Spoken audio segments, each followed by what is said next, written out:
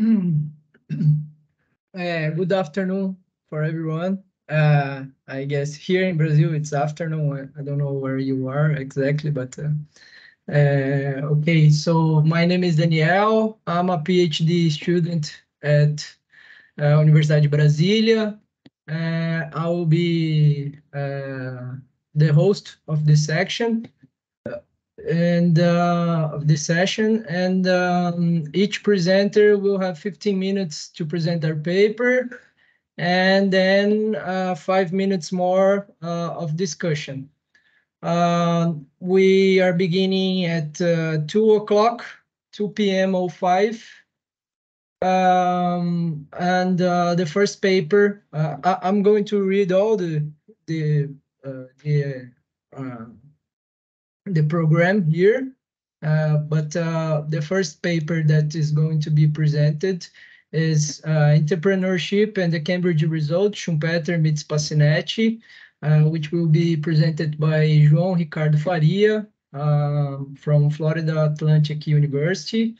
Then theoretical note on the supermultiplier approach in a labor-constrained economy will be presented by Jorge, Thompson, and João Gabriel. João Gabriel is from IBMEC, and Jorge is a consultant at the World Bank. Then I will present a work that is in co-authorship with, I am the co-author, with João Gabriel and Beatriz Estulano, Vieira. And then informal economy's contribution to middle income track, a Kalekian approach, will be presented by Henrique Paiva.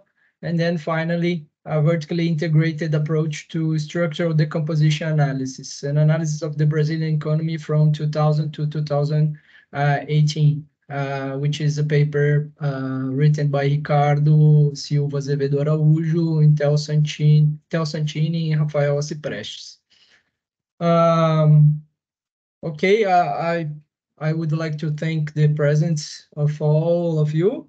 We are already recording this session. It will be available at YouTube or another site.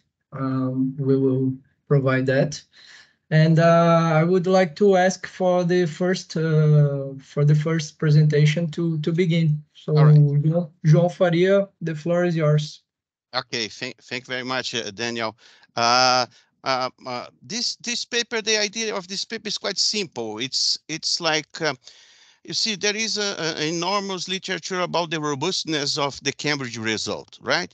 But I've never seen anything with regards to the role played by entrepreneurs, and I find this very curious, which I understand it as a shortcoming of the post-Keynesian literature, the Kaldor-Pasinetti models, is that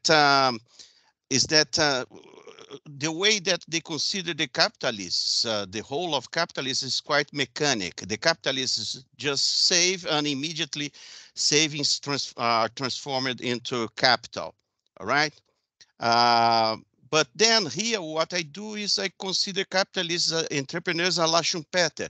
That is, they are responsible for technological innovations and a bunch of other important roles, right? So what basically I do is to introduce the dynamics of technological innovations into the Kaldor-Pasinetti framework, right? Let's start from the beginning. You see the equation 1 is the savings of workers, corrected by Pasinetti from a mistake, a logical slip from Kaldor. Kaldor didn't consider at the time the whole of profits accruing to workers, only the wages. And then the Pasinetti corrected this. So this is the savings, total savings of workers. Total savings of capitalists is just a marginal propensity to save out of profits. Well, in this very simple model, right, Pasinetti proved that the effective labor supply, when measured in effective units, it rises at a rate n, right? And therefore, the steady state of profits and interest rate equals n over SC. That is the growth divided by the marginal propensity to save of the capitalists. All right. So this is called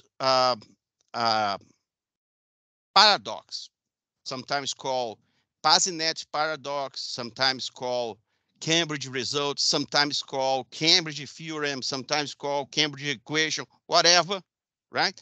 But it's basically a paradox because notwithstanding considering the whole of the savings by workers, it doesn't matter for the determination of the equilibrium profit rate of the economy.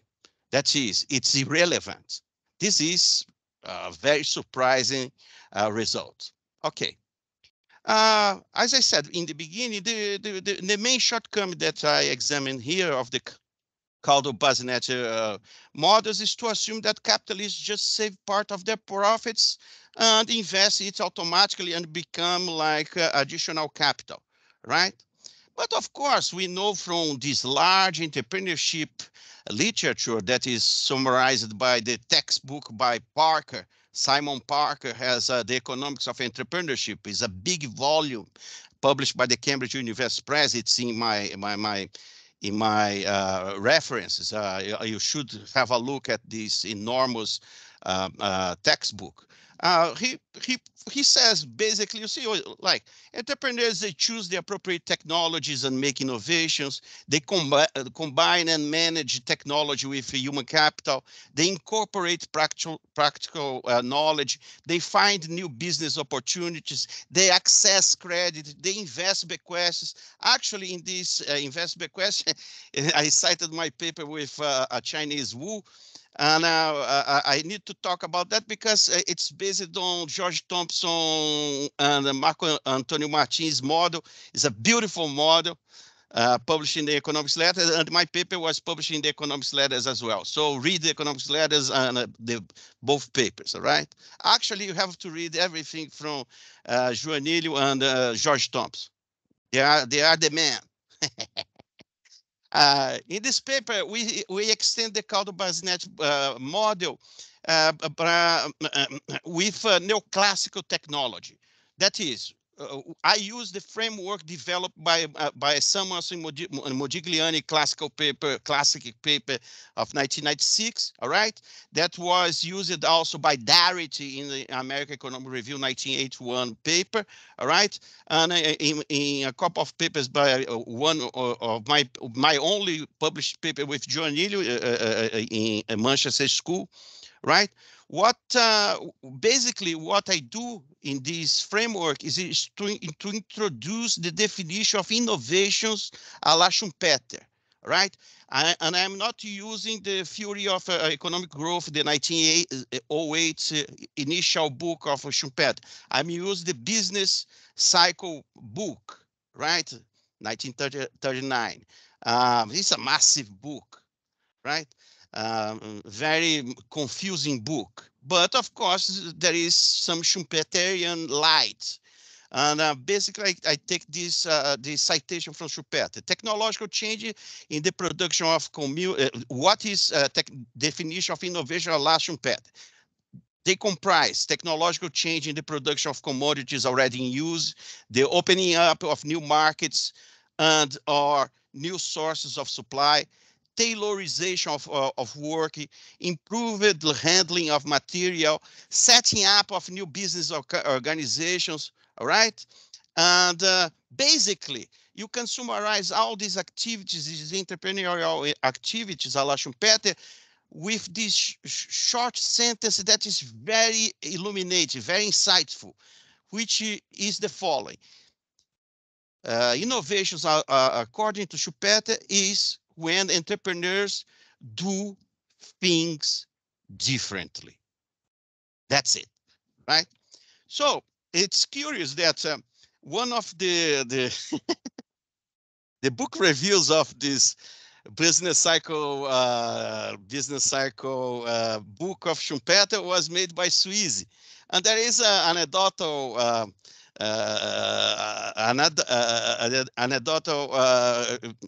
referring to Suisse and Schumpeter and Samuelson, because the Samuelson and Suisse were students of Schumpeter in the same class, and for the great disappointment of Samuelson, Schumpeter thought that Suisse was a much better student and a better economist.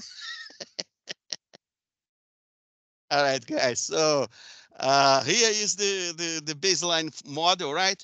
You can see that the only thing that I do in introducing innovations on La Schumpeter is to update equations 4, 5, 7, and 8, right? Basically, the equation 4 is the neoclassical production function, and I put the variable A, which is Schumpeterian innovations, all right?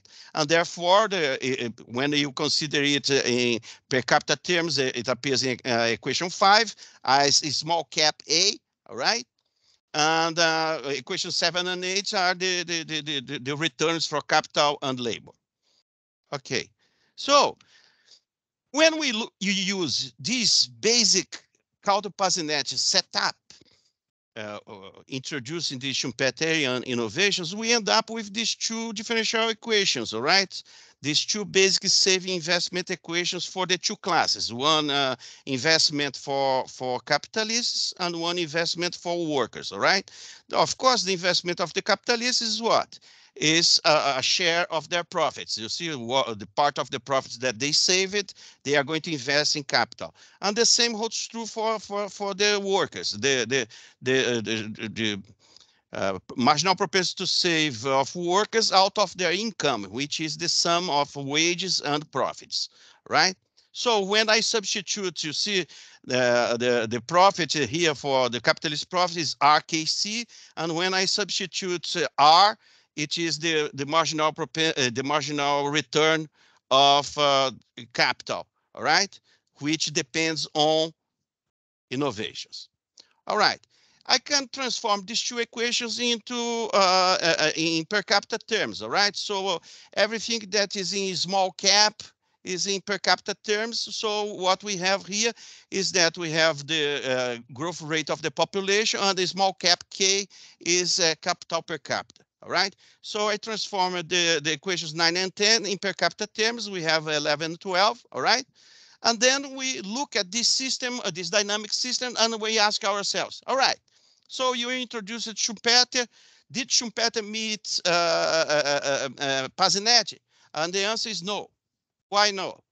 Because, you see, this is a system with two differential equations for 3 unknowns, all right? So it's missing a differential equation, okay? Because otherwise the systems is undetermined.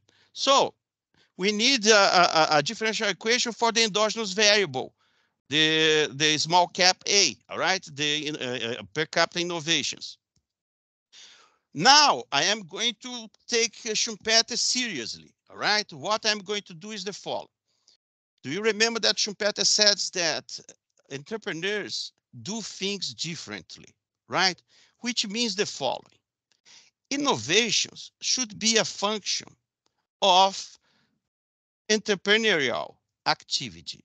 So A is a function of E, all right? Where E is the entrepreneurial activity. So if A is a function of entrepreneurship, all right, the differential equation for A is just to differentiate this equation with respect to time, and we have equation 13, all right? So A dot is a function of E dot, okay? And now we need exactly to discuss the form, the analytical form of this differential equation for entrepreneurial activity over time, right? And here I am going to use the Schumpeter phrase that entrepreneurs do things differently. I understand this immediately as trial and error. That is, you are an entrepreneur, you try to obtain a result, make a new business, create a new product, whatever innovation you are trying to do. So you have a target. And therefore, that's the way I wrote equation 14, right? So this entrepreneurial activity is the trial and error with regards to what? To a target, which is y bar, okay? So I replace equation 14 into equation 13, and I derive what? The differential equation for Schumpeterian innovation, and I will just add it into the Kaldor-Pasinetti framework that we saw above. So we have equations 16, 17, 18, all right? In which I have equation 16 is the one that I just derived, and I consider equation 17 and 18, which are equations 11, 12, all right? So this is a system of three differential equations for three unknowns, all right? And therefore the system is determined.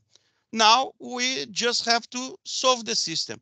When we solve the system, all right, in steady state, that is, we equal each differential equation to 0, all right? And therefore we generate the steady state solution of the model. That is, Schumpeter meets Pasinetti. Actually, Pasinetti meets Schumpeter, right? So here what we have is like equation 19 is that in equilibrium, entrepreneurial activity always what? Reaches their own targets, all right? When they reach their own target, this system, this dynamic system is block recursive, which means the following. After the variable, the endogenous variable E is determined, we can determine innovations a la Schumpeter, because innovations a la Schumpeter is that innovations is a function of entrepreneurial activity. So we determine what? The steady state of innovations, that is a function of what? The target, all right? Where E star is equal to the target. And therefore, we replace this steady state solution into the two equations of capital accumulation of capitalists and workers, right?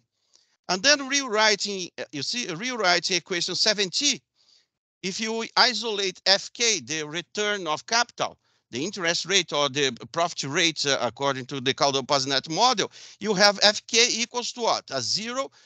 This equation equals to 0, so FK equals what? N divided by SC. So N divided by FCC, but FK is the steady state solution of what? Of the profit rate of the economy. That is, that depends on the optimal activity of entrepreneurs. So that's it. Pasinetti meets Schumpeter, and what is the beauty of this result? Is that not of, you see, in spite of the fact that the rate of profit, the equilibrium rate of profit of the economy being dependent on the equilibrium behavior of entrepreneurs, the main result of the model remains that the Cambridge result holds true. So, all right. So this adds this result, it adds to this enormous literature. All right. Here there are a bunch of papers by Joanilio, by Araujo. All right. These models that cover a number of issues like open economy, public and monetary sectors, introduction to micro foundations, according to yesterday's lecture of Baranzini, all right? And what is more important is that that lecture can be read as this paper published in the, this Baranzini and Mirante published in the Oxford Handbook of Post-Keynesian Economics, where he synthesized all that 10 research topics for post-Keynesian economics, all right? And so this is the Baranzini paper that you should read. The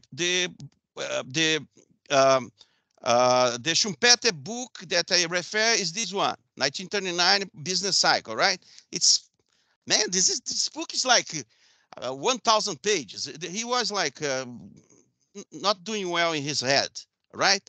And some of the papers of Joanilio that I cite here are these two, where Joanilio with George Thompson, when Joanilio was the first author, and there is also other papers by Joanilio here, one with me, all right?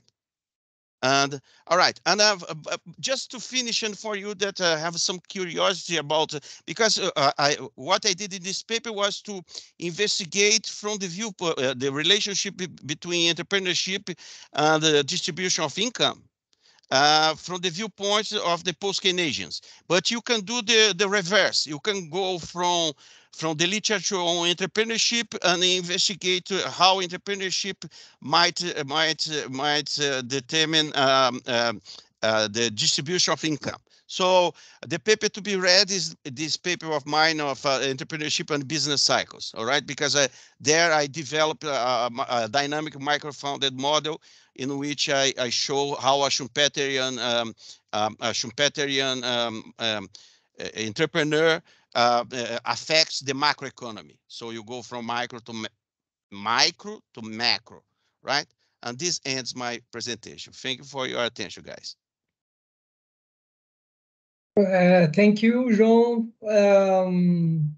Now I open for the discussion.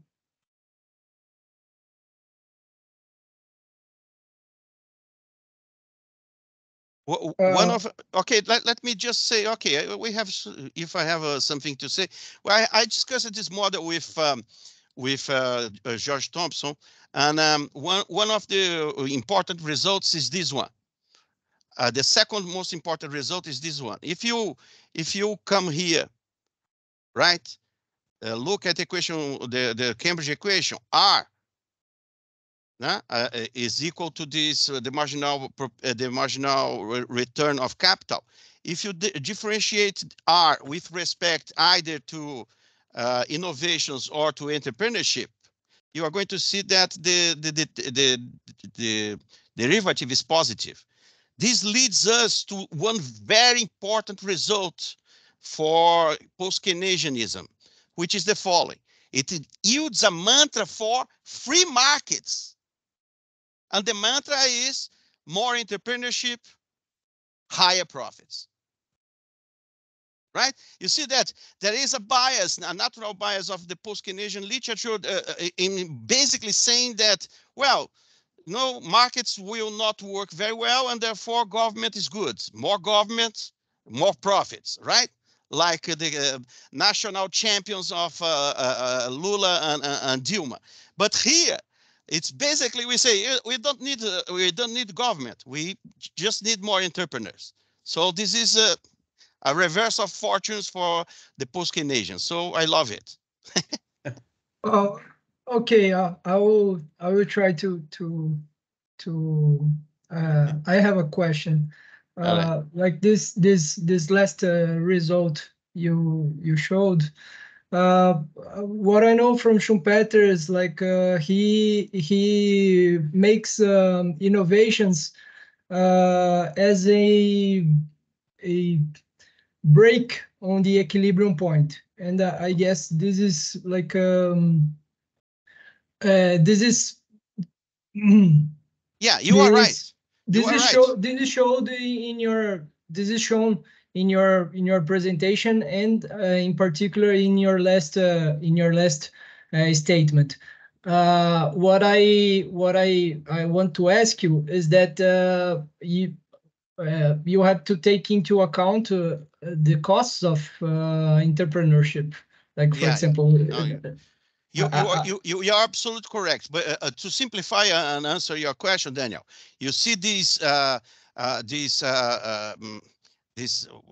letter is epsilon, all right? If my Greek is not this epsilon, this epsilon here, you can open this as and argue that it has to do with some costs adjustment costs for entrepreneurial activity. But I agree with you.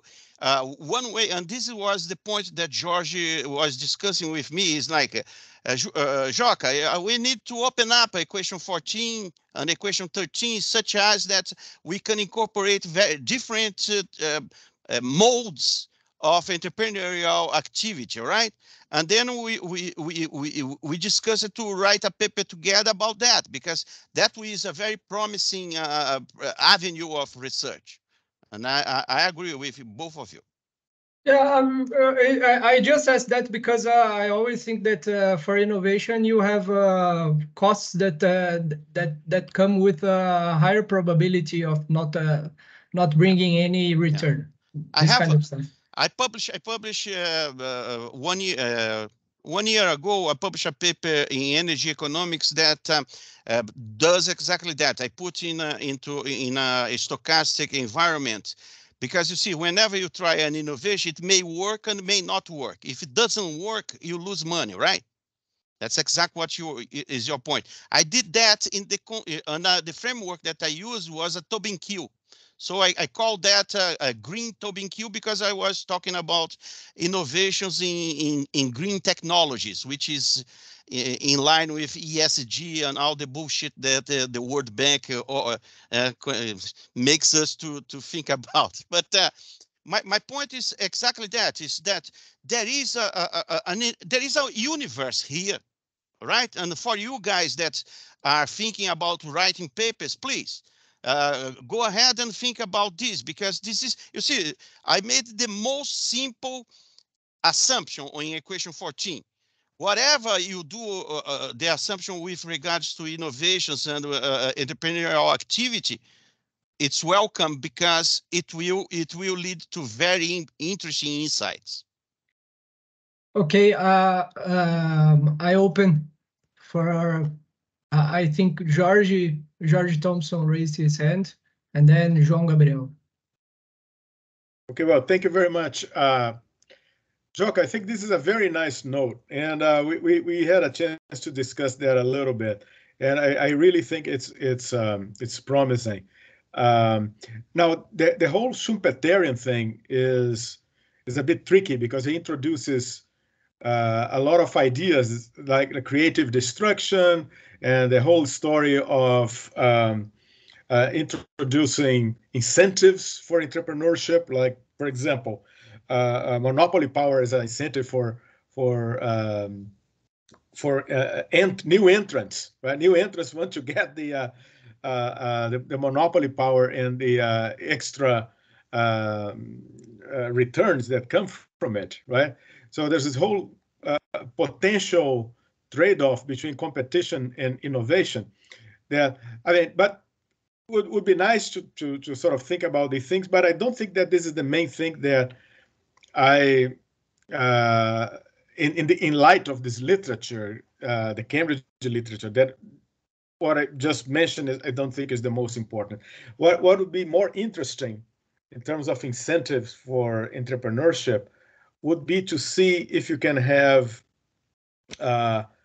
the profit expectations as an incentive for entrepreneurship, right? So you get R into the R expected expectation of R in equation 14, right? And then you don't have a block recursive system anymore, right? So you have a double-sided relationship, which is a kind of, because we know Joan Robinson has this double-sided relationship between profits and investment through through profits expectation. So here you could have a Schumpeterian-like double-sided relationship between profits and entrepreneurship, right? One affecting the other. And then, of course, you'd have to define some kind of expectational rule, right? How do you link actual R with expected R? And so that's an idea that I threw in our conversation. And that I think it's, if you want to preserve like the sort of neo-Keynesian aspect of this model, that would be one way to go, right? Rather than go through the Aghion route of putting creative destruction, monopoly power, and all that. But both avenues are actually open for extensions. But anyway, I think as it stands, the note is very good. Right? This would be for follow-up work. Yeah. But this we are going to write a paper about that, Jorge, because your Joan Robinson bridge is a very important one, because of course it cancels the block recursiveness of the model, but it adds the possibility of a much more interesting result, which is the possible existence of limit cycles between entrepreneurship and the rate of profit. And this is exactly, like it is exact what is the real dynamics of entrepreneurship, right? And only a genius like you to really to see this, and I fully appreciate it. What I need to work a little bit more is exactly because I've been, you see, I gained some fame on this literature of entrepreneurship because I was the only one to generate cycles. So in all my papers on entrepreneurship, I publish a bunch of papers. The main result is to generate cycles, and I never came across to this idea that you just pitched. I really appreciate. Wonderful insight. We are going to write this. We are going to write. Yeah, glória eterna, saudação. Glória eterna. I have a comment and a question. Professor Joca, I'm sorry, but Daniel and I are already working with cycles in John Robson's model. So we already. So I have to learn a lot out from you. It's going to be a pleasure. Yeah, we designed the model incorporating specialized and non-specialized wages for different type of peoples, and we already estimated the stability, and I also proved that we have a Hopf bifurcation in this kind of model. I only have one question here. I read your paper with Professor Ricardo Araujo, published in the Bulletin of Economics, I think. It is a paper incorporating some kind of neoclassical model into the Pasinetti model, and I have to be fair, I don't understand how you two incorporated a neoclassical productivity function into the Pasinetti model, because usually Pasinetti works with a Leontief type of productivity function. And this paper also do the same thing. You incorporated an neoclassical Cobb-Douglas productivity function into the Pasinetti model. Sorry for my naive question, but I really did not understand how to do that. All right. So what you have to do is to reread Modigliani and Samuelson 1966 paper, right? Because their insight was the following: they didn't want to generate the Cambridge result. They wanted to generate the dual result, an opposite result from the Cambridge result, by using a neoclassical framework, right? So the whole motivation is there. And but if you want to, of course, their viewpoint is very anti-post-Keynesian. But you can also read the Darity. You see, I'm going to show you Darity. Here I cite Darity. You see, simple analytics of neo-Ricardian growth and distribution. Yes. All right, this is also a paper that uses the neoclassical framework, but from a very post-Keynesian author. So there he's going also to give you some good explanations why it would be useful to use the the neoclassical production function. But I totally believe that, I totally agree with you that from the radical Joan Robson viewpoint, and then followed by Pasinetti and Kaldor and many other Cambridge economists, the neoclassical production function is just a crazy idea and makes no sense. But okay, I think it makes sense. But if you want, you see, my point of view is not, my results don't actually depend on the neoclassical production function, right? I can work with a much simpler what is the Domar? What's the Harold-Domar technology, and generate the same result, right? Okay. So I'm not worried about that.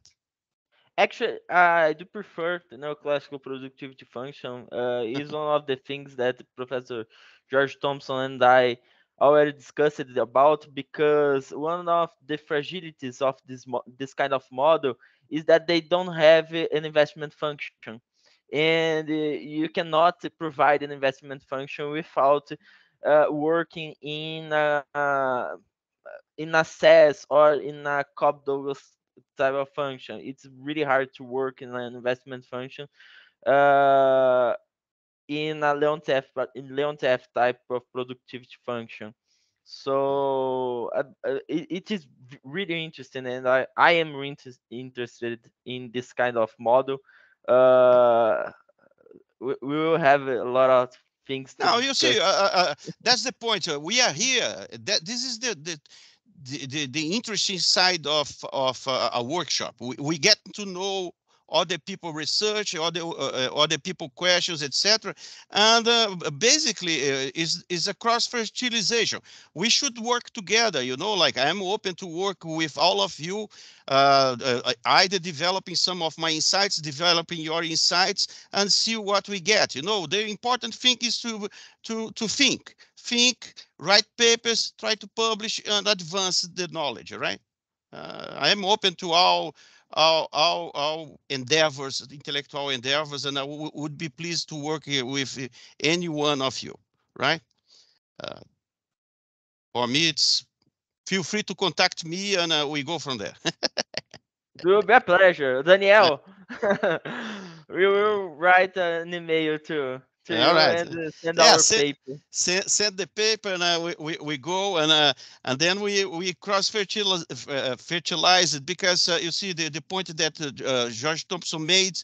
We already, you see, because we are old guys, right? So we are very experienced. So the first discussion that I had with Thompson was like, hey, let's write a paper to Cambridge Economic Journal about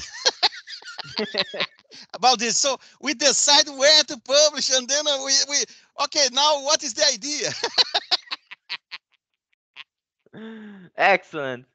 Okay, guys, I think we can move on to the next presentation.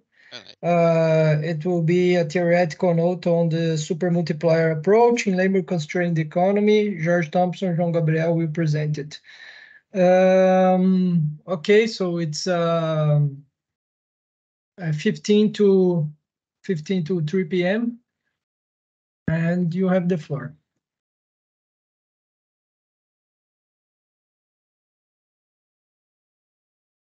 João, você vai compartilhar a tela? Ah, beleza. Já descompartilhei. Ah, tá.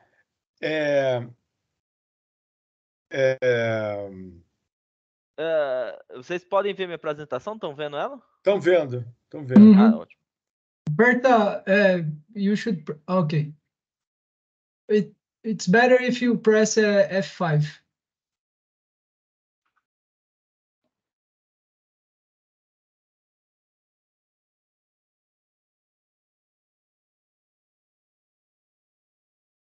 Better now?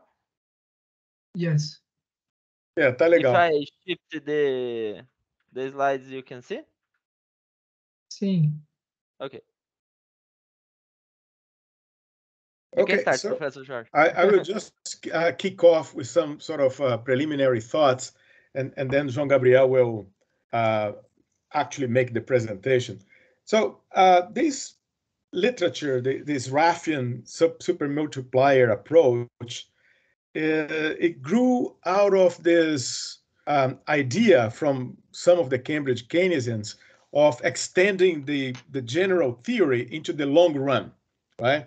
So lots of efforts were made in the 50s all the way through the 80s to get it done somehow. And the work by Kaldor-Pasinetti and John Robinson in the 50s and 60s was in part a response to that demand, right? To sort of make Keynes relevant in the long run, to say that the issues of the effective demand do not just apply to the business cycle. It affects the trajectory of the economy. And so all these authors set out to prove that in different ways. And the Cambridge equation is one of the outputs of this general research. Now, there was another strand of Cambridge thought that didn't really follow that line very much. And that started with Piero Sraffa himself, but then I think was pursued by Piero Garignani especially, and then by some of their disciples like John Eatwell, Murray Milgate. And so those guys wanted to have a long-run theory of output. They're not talking about economic growth. They're a long-run theory of output, the determinants of output that was demand-driven, that would at the same time be consistent with the Sraffian scheme of equilibrium prices, right? Sraffa would have his system of natural prices. And as you know, the Sraffian system is open-ended. You need a closure. And, well, the Cambridge equation offers one possible closure. Another closure was this one that Garignani and Eatwell were trying to pursue. Around the time that I was in Cambridge, Franklin Serrano was trying to come up with this long-run theory of output, and he resuscitated the Hickson supermultiplier approach and applied to that context, right? So that is how this whole thing emerged. I'm not sure if Eatwell, for example, signed off on this. I know that Garignani must have agreed, because Garignani was a kind of informal advisor to Franklin at the time.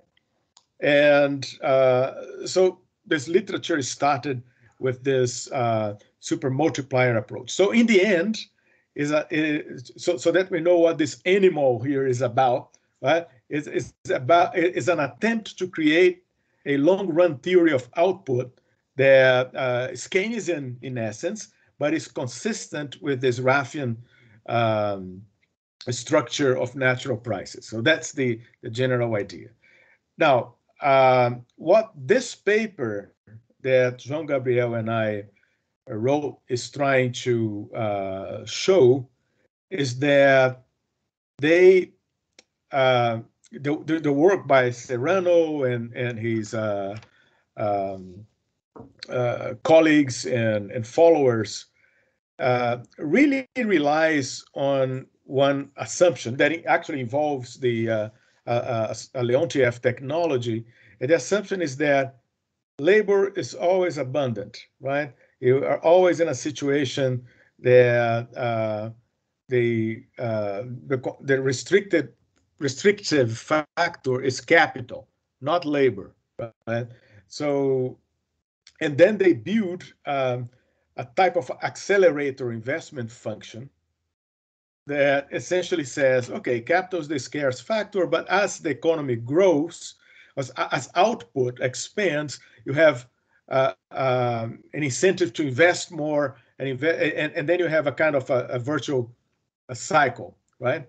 But what we show here is that in the case that you actually question that assumption, that the constraining factor is capital, but rather labor, and this is empirically relevant in a number of circumstances, like, for example, during the pandemic, right? Then you have a problem with the investment function, because the investment function that they have in these models would continue to get investments to be made even after the labor constraint has been hit, right? So you'd have a process of overaccumulation of capital that we don't fully specify the dynamics. We illustrate with a number of diagrams. But the point is that in order to have a more complete supermultiplier theory, these guys need a different investment function, or they would have to acknowledge that the investment function is conditional on which factor is the constraining one, right? So they can have a constraining investment function for a capital constrained economy, and they could have an investment function for a labor constrained economy. But what they have right now leads to this inconsistency, and that's what we are trying to show. And we also show some countervailing influences like technological progress that essentially show that you can kind of ameliorate the problem a little bit, but you don't solve it. You really need to work on the investment function. So with that, let me give the floor to João to actually do the presentation. Thank you. Thank you, Professor. I have some reflections about our paper. The first one is the focus of our paper is in a particular heterodox macroeconomic model, the Higgs-Hafen supermultiplier, that Jorge already explained to us. We are not proposing a new approach. We are just providing a critique of this Higgs-Hafen supermultiplier model in the important case when labor is constraining factor of production.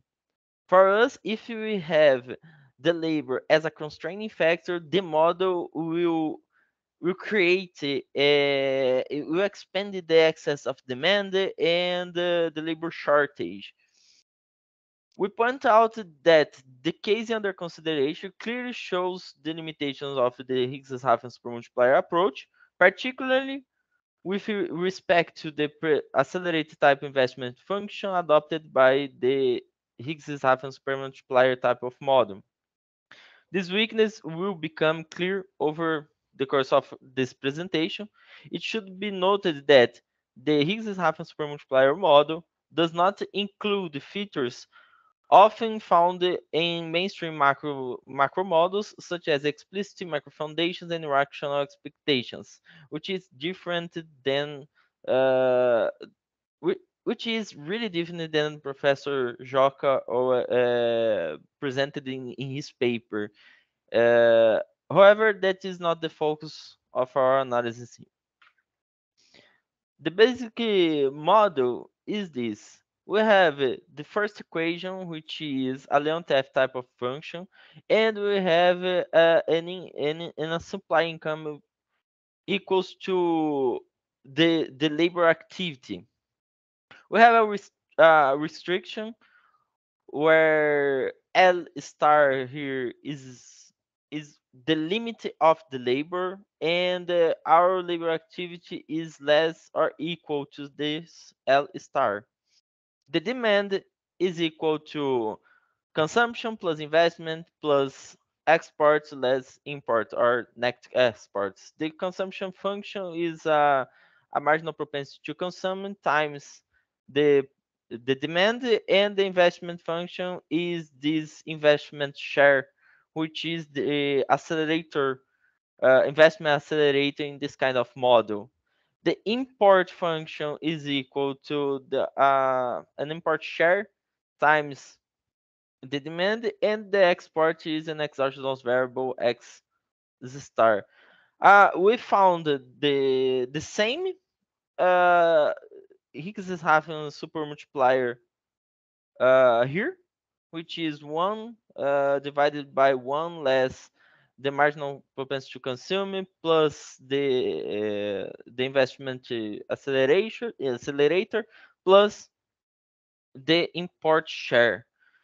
If we consider this kind of model, if we consider this effective demand function, we have some problems, which is expressed by the graphics in these presentations. Né? So first we have an equilibrium between the demand and the supply, but we have a restriction here in the labor. Our L star here is the amount of labor restricted in this model, and we have a labor shortage because our equilibrium will have to occur in L0. But since we are restricting the quantity of labor, we have a labor shortage and an excess demand generated by this restriction. But if the accelerator mechanism overaccumulates capital, what happens? We have an acceleration in the demand, so our effective demand here will be now the effective demand 2, and the equilibrium will raise. So the necessary level of employment will also raise. So we'll have an increased labor shortage here, which is bigger than the original labor shortage, and we will also have an increased excess demand, which is bigger than the original excess demand, because of the accelerator mechanism. We are continuing to accelerate the accumulation of capital, and we do not have more workers because our restriction in the quantity of labors here is in L star, which is similar to what was discussed by International Monetary Fund in their working papers, demonstrating that we have a labor shortage in the US and other countries. Figure 3, a countervailing mechanism, labor argument, technical progress, and weaker animal spirit. What happens? We had an accelerator mechanism impulsing the effective demand, and now if we have a labor argument technical progress, if we have an improved technical mechanism to labor, we will provide a bigger productivity. So our productivity function here will raise, and we will have this productivity, this supply too. This will make our excess demand be smaller, so we will have a smaller reduce the excess demand, and also will reduce the labor shortage will be smaller than the original labor shortage. But we will have to continue to have this kind of this kind of behavior during all the process. And the figure 4 shows that if we don't have this kind of mechanism, our demand will be shifted to a smaller amount than the original one, and to reduce the excess demand and also reduce the labor shortage, which is presented by figure 4, a lower marginal propensity to invest as a countervailing factor. Our investment will have to decelerate during the process to create a smaller excess demand and reduce the labor shortage. In this way, if the investment is slowed down, we will have a loss in efficiency of production, and also the supply will reduce and we will have a new equilibrium between demand and supply in terms of the labor, the restricted level of labor, which is given by L star here. So, what is our concluding remarks? The model studied in this paper certainly contains two potential problematic implications for the Higgs-Raffan supermultiplier models.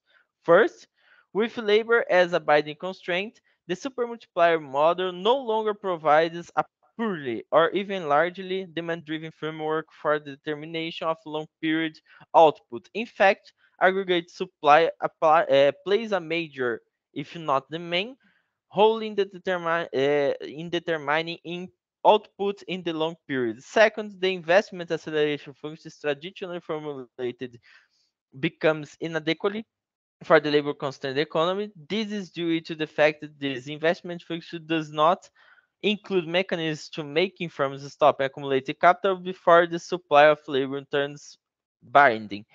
As I presented in my question to Professor Joca, this is one of the problems that I believe it will be corrected if we consider another type of productivity function in this kind of model, where we will be able to provide an alternative investment function or an investment function, which is different to this kind of model, to correct these problems. But as I already said, and Professor and Jorge already said too, we are not providing a new framework. We are providing a critique about this original framework. Thank you very much. Okay, thank you, João, Jorge. Is there any questions? Okay, João, please. João, your microphone is turned off. Hello, can you hear me? Yes. Yeah. Okay. I like very much the notes.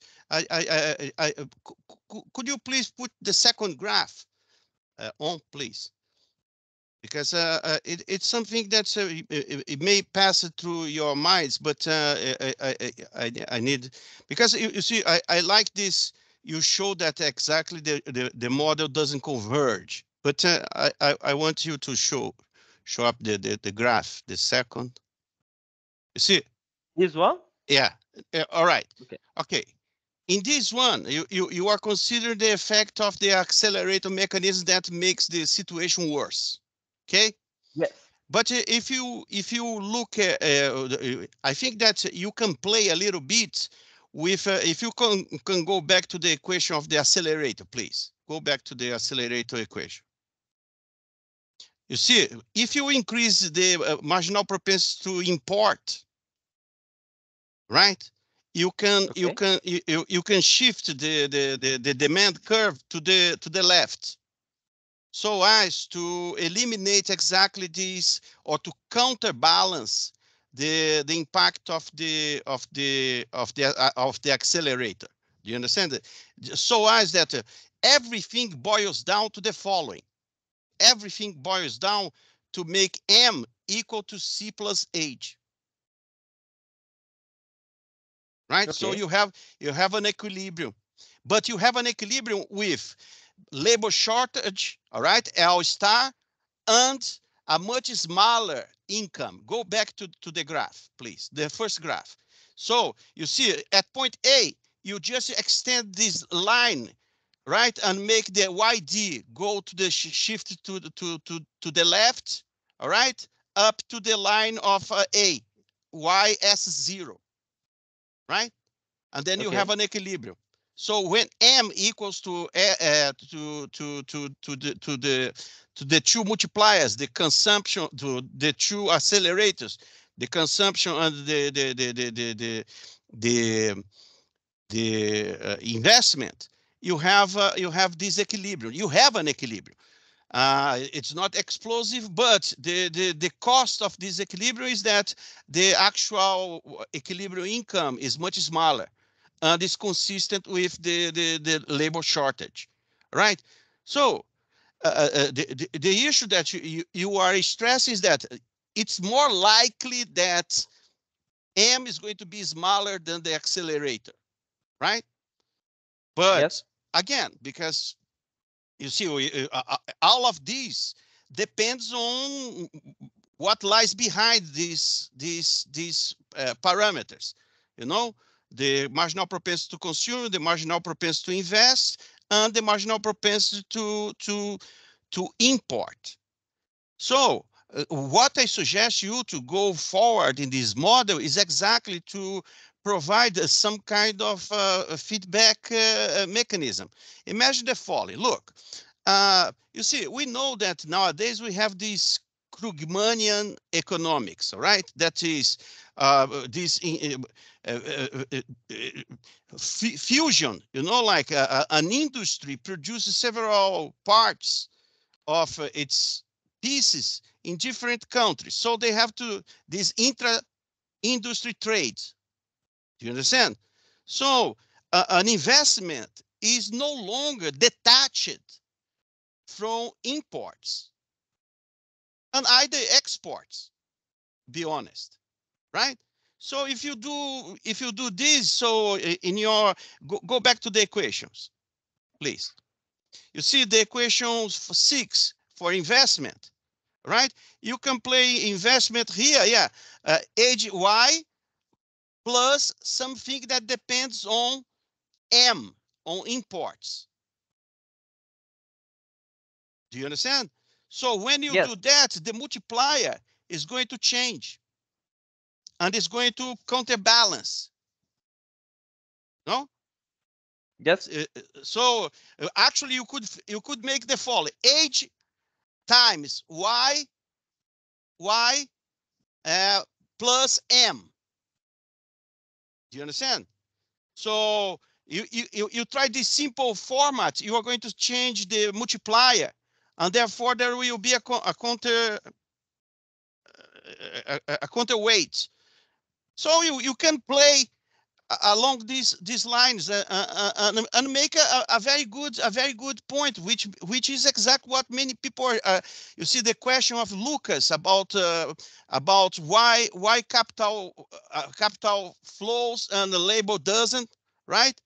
And this is exactly what apparently you are dealing here. Okay, so that is a very interesting, because then you don't even need to go towards a neoclassical production function. You don't need to substitute one.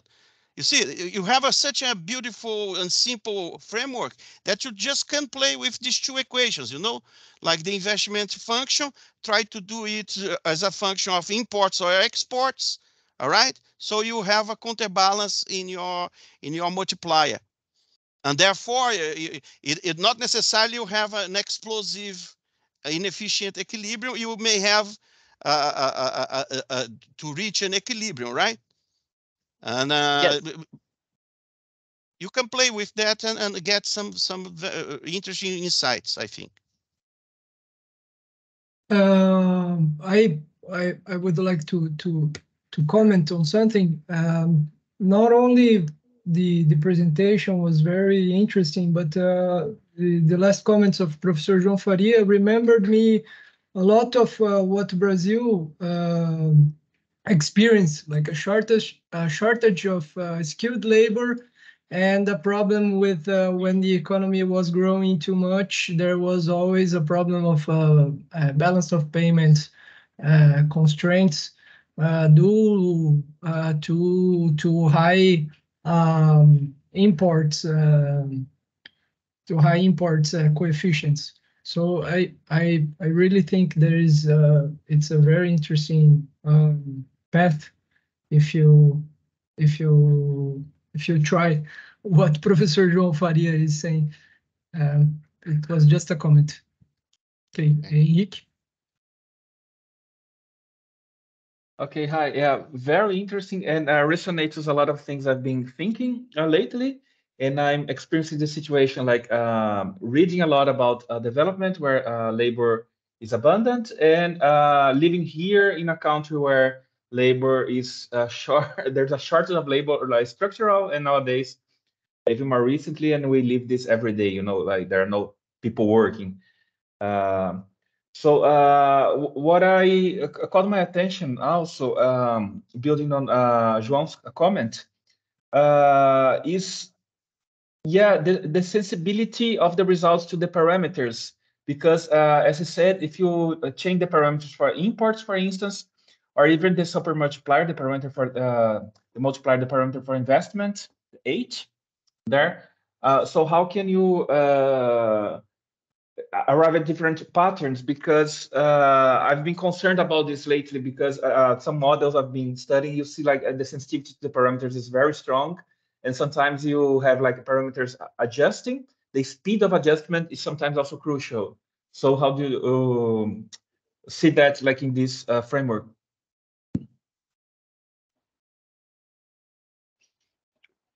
Jorge, would you like to answer their questions or should I? Your microphone is closed. Okay, why don't you start and then I take a stab at it. Okay. So in this kind of model, Professor Joca, their theory is that the consumption and the imports are fixed. We don't have a dynamic variable here. We have on a fixed variable, which is really difficult to work with and to incorporate in this kind of model properly to develop your comment. I think that your comment is fabulous. Is brilliant. So my my focus now is to incorporate the Thoreau's law into this kind of model, which will provide a more efficient dynamic model to export and import. So I think that it is really great to see your comment, and I will try to incorporate it then to the paper.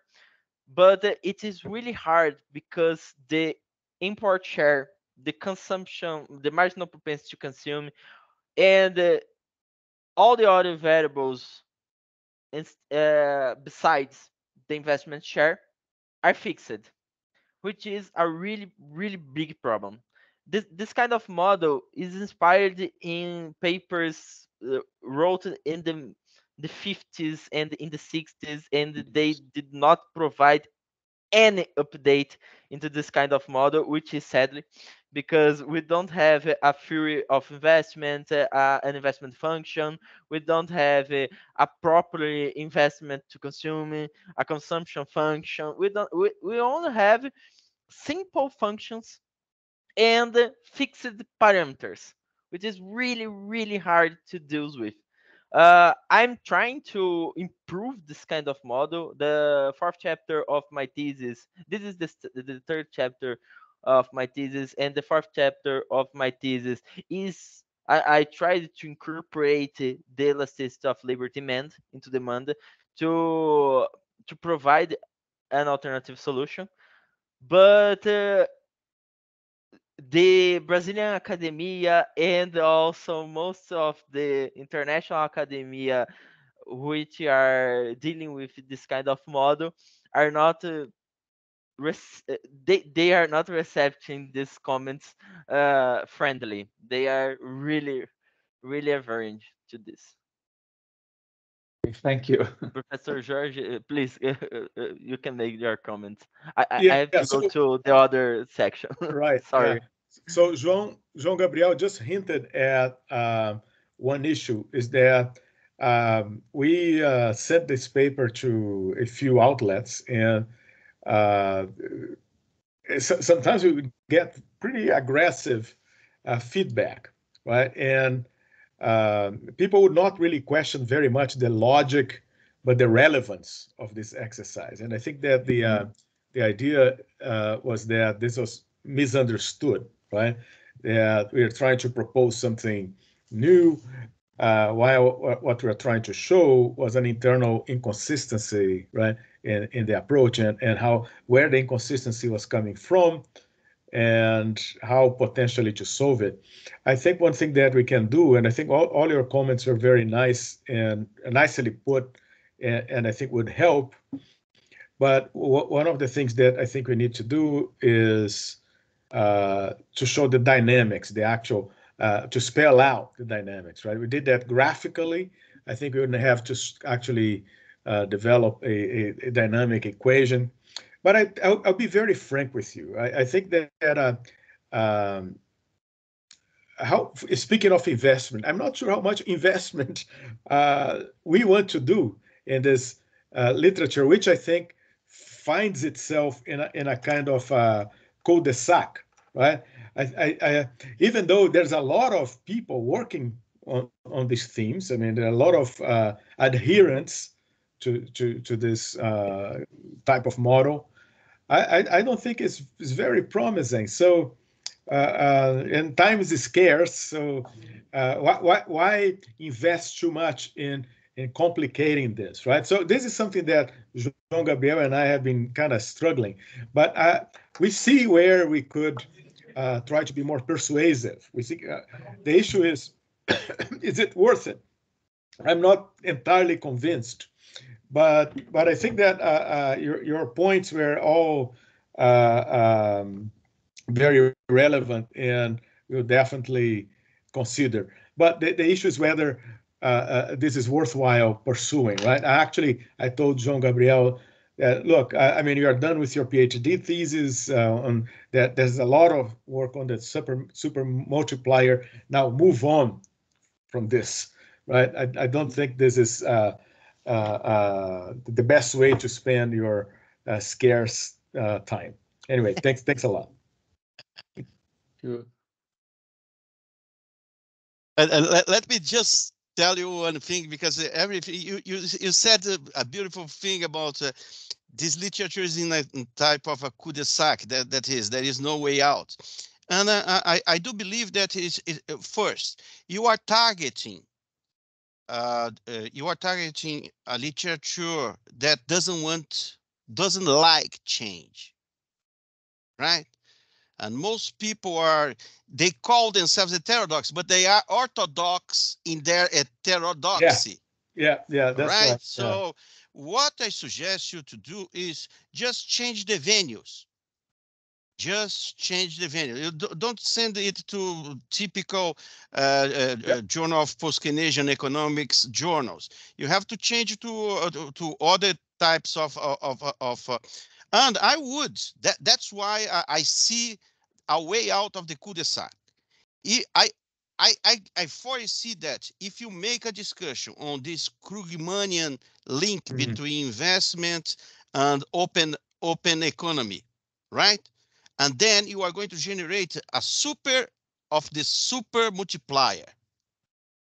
You see, it's a multiplier that has integrates the forces of the investment and open economies, and that would be something very sellable for. I will tell you what journals would take this, like Journal of International Economics, Review of International Economics, and other venues like Open Economies Review, right? So you have to try exactly this side of literature. Move out exactly. What you said is correct, Jorge. Is a dead end for the post-Keynesians because they don't like change. But this is a very promising line of research for other areas. Because it's a new, you see, you're going to send it to an Open Economies Review. No one knows that.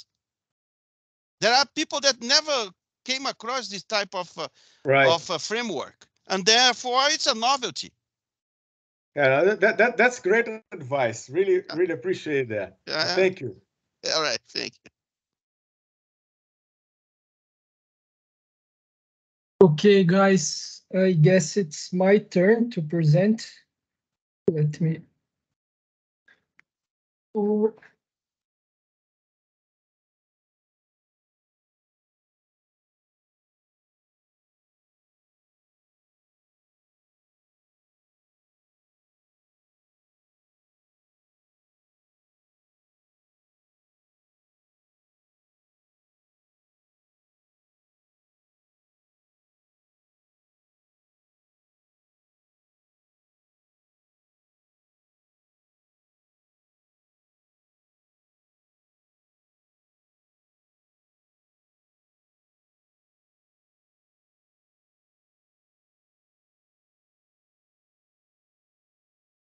My screen or not?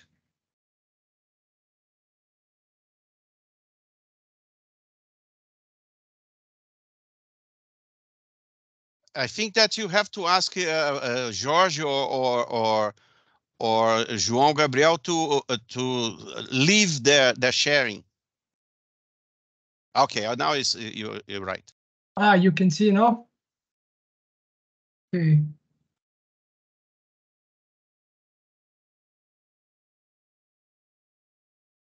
I can only see like a small window with your presentation somehow, but. Sorry, guys. My computer is very slow.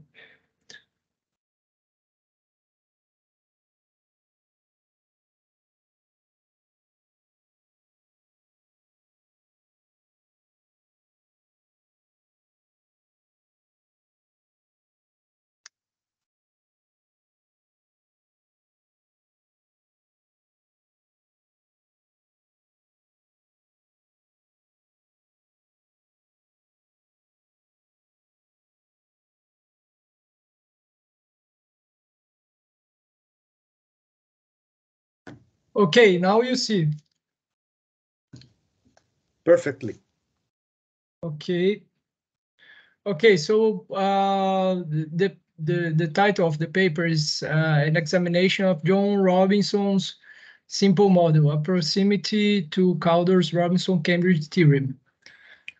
Okay, the central objective of this paper is to investigate the influence of Robinson's 1953 capital accumulation theory and her book, The Accumulation of Capital, which, in my opinion, is her most important book on Kaldor's theory of growth and income distribution named Cambridge Theorem. The paper tries to demonstrate Jones Robinson priority, or at least a big influence in the formulation of the so-called Cambridge equation, or as usually is referred, Kaldor-Pasinetti's theorem. The income and distribution long-term or long period theory is usually referred to as Kaldor's 1956 paper as the starting one. However, 3 years before, Joan Robinson with her paper on capital, in between the capital controversy, already established the assumptions which made possible Kaldor's formalization. At least this is our hypothesis. Nevertheless, she was kind of neglected in our view, and you can take a look in all those papers listed. Little is said about her.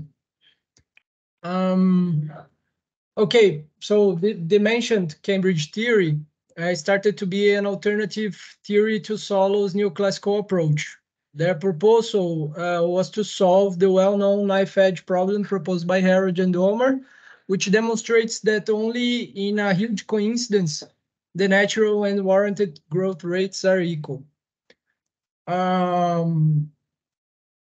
On one hand, Robert Solow provided a solution by endogenizing the capital output ratio and later demonstrating that this is the level of technological progress in the economy. On the other hand, Kaldor and his disciples presented a solution by endogenizing the level of economic savings, which provides a rigorous analysis of how income behaves and creates the possibility of producing alternatives to a more equalized economy between workers and capitalists. Right. Part of our work is based on Joan Robinson's simple model, which she presented on her book, The Accumulation of Capital. And what is interesting is that this book was not well received by the critics. And I didn't put in the presentation, but we have lots of reviews of this book in journals, and all of them criticize the way she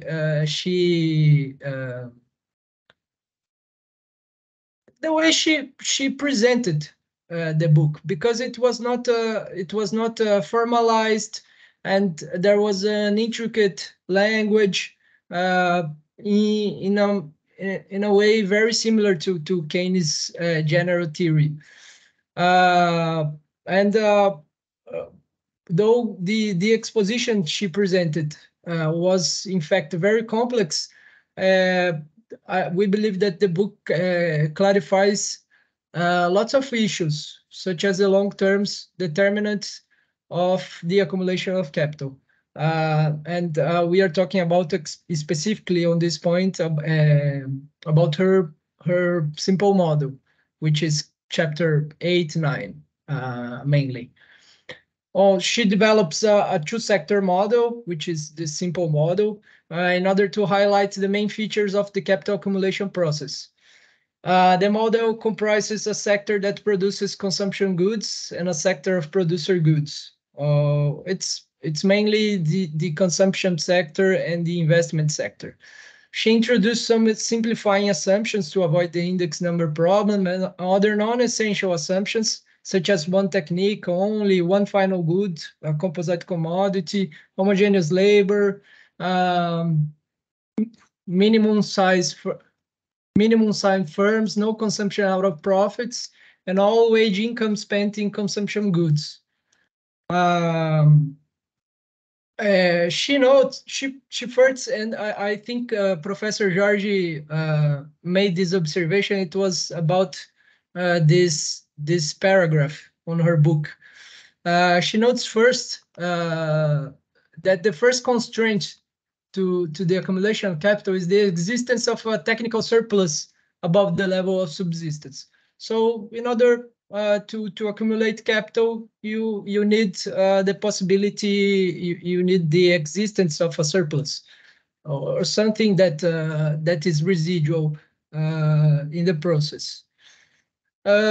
She also remarks that the relationship between profits and accumulation is dubious. In her words, it's two-sided.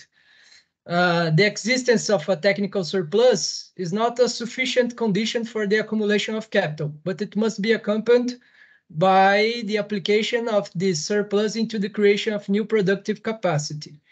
As she puts it, and I think this is a very, very beautiful paragraph. The relationship between profits and accumulation is two-sided. For profit to be obtainable, there must be a surplus of output per worker over the consumptions per worker's family necessary to keep the labor force in being. So there must exist a technical surplus. But the existence of a potential technical surplus is not a sufficient condition for profits to be realized. It is also necessary that entrepreneurs should be carrying out investment. Once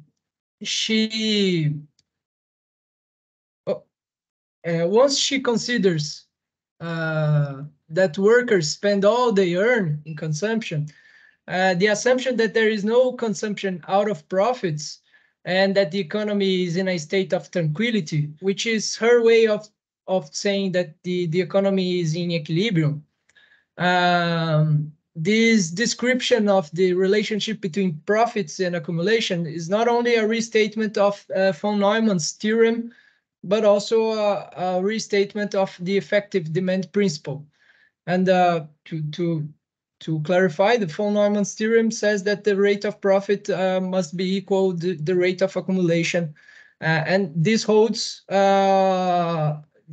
exactly when there is no capitalist consumption or consumptions out of profits.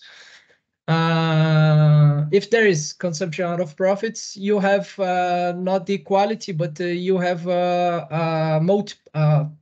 a relationship that says that the rate of profit is a multiple or a multiple of the rate of accumulation. And she then proceeds to give some examples, and this is very peculiar, because she was not only talking about the accumulation of capital and functional income distribution, but she was also talking about some methodology. She was in lots of ways advancing, and one of the ways was her methodological advancements, and with her definitions and her discussions of types of equilibrium. And she in this book and with this model, she gives three examples, or three situations as she exemplifies with the model. She did not formalize that, and I think that this is one of the reasons that I believe she was she was kind of neglected. Well, Robinson then proceeds to present a series of examples that take into account two economies, which are all equal in all but one characteristic, which she ought to demonstrate that this difference is determinant to the possible paths which each of the two economies follow. This is examples also take into account two different situations in regards to the supply of labor.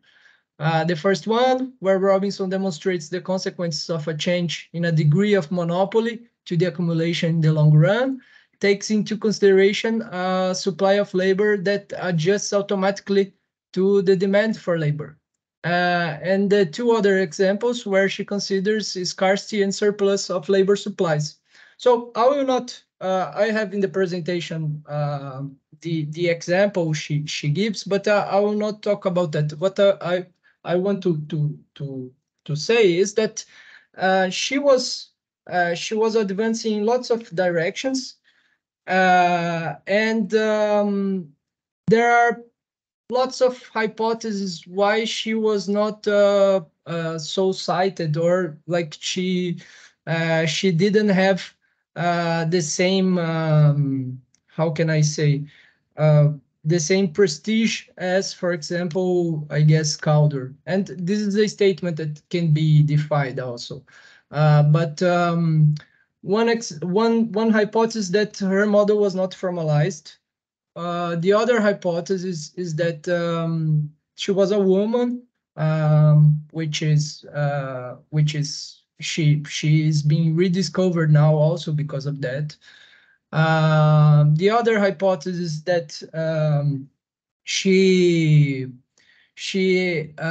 talked about very intricate and complex, like philosophical matters of the profession and the science, and I guess this kind of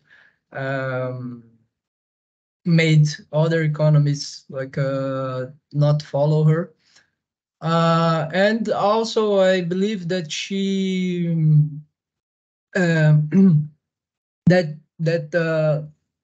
besides the non-formalization of the model, she did not take into account. She did not make an aggregate model. this model has two sectors, and I guess this also complicates things when we compare to the Cambridge theorem. But the main framework was already there with Keynes and Kalecki, and she was working on this framework, and we are investigating this. We are arguing that she was neglected because of this series of this series of hypotheses I raised here. That is the presentation.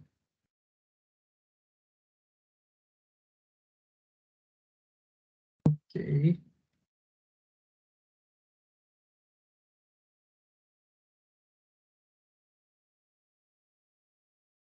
Jorge? Daniel, thank you, Daniel.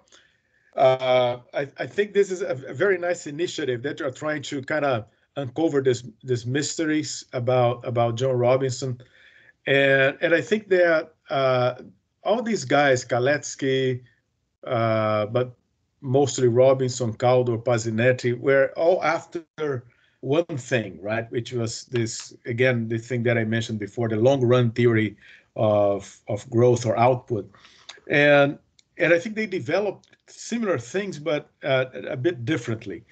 So the Pasinetti model that Joca discussed and that Joanilio worked quite a lot, it doesn't have an explicit investment function, right? Because he wanted to show that the paradox, right? That worker savings did not enter the determination of the rate of profits, even if workers saved. But Kaldor and Robinson, they actually made an effort to come up with some kind of investment function because they wanted to understand the full growth process and rival Solo's model. Right? They wanted to have a full alternative to Solo's model. I don't think that was Pasinetti's intention. So Kaldor tried in many articles to come up with some investment function. And one of them was actually with James Merle's. They're using these vintage models that were kind of fashionable back in the late 50s, 60s. But one thing that Kaldor did not do, he had very complicated investment functions, by the way, especially the last one with James Merle's. And one thing that Kaldor did not do explicitly was this double-sided relationship between profitability and investment. He didn't have that, right?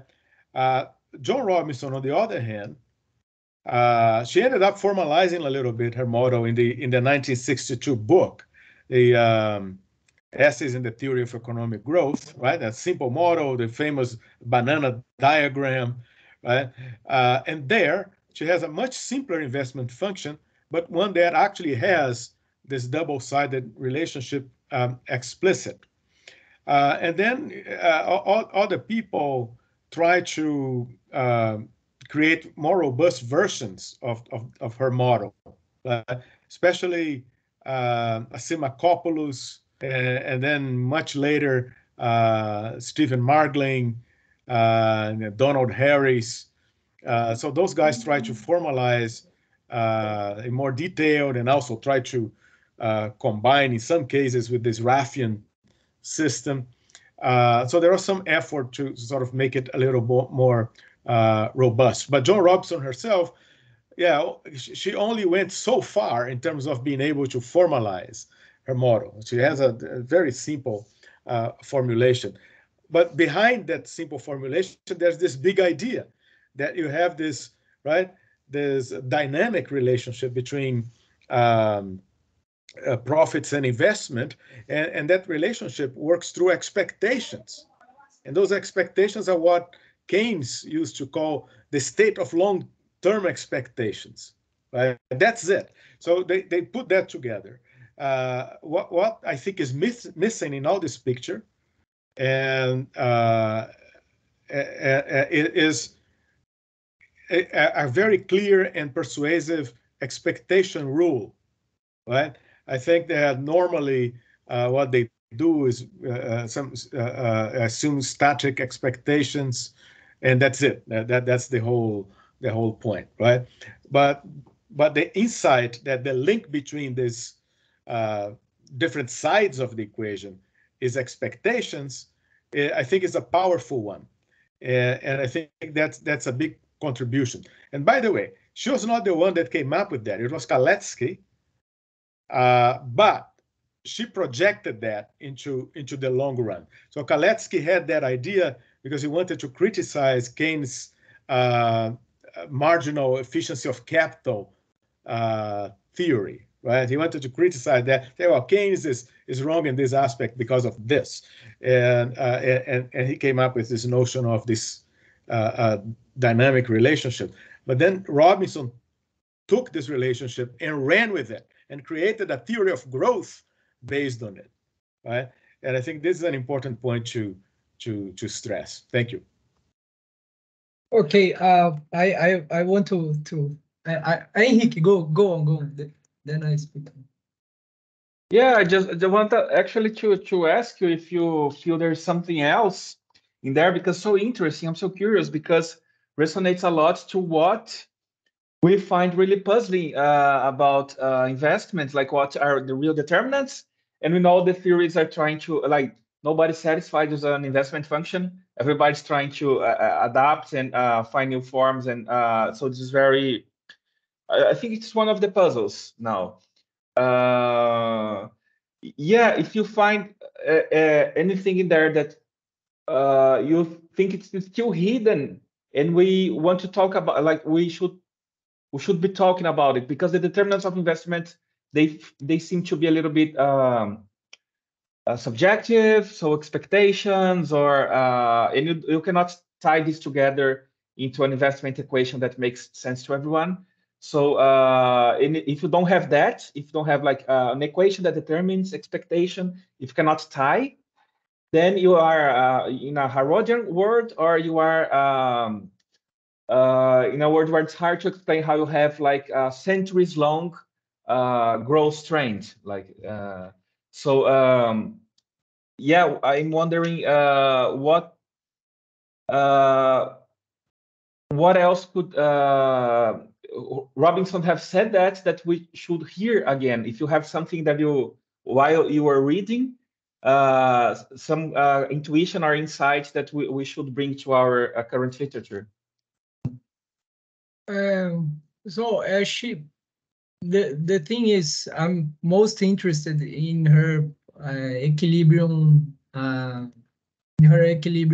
discussion. Like, for example, she develops this simple model in her book, and she's assuming like the state of tranquility, which is an equilibrium state.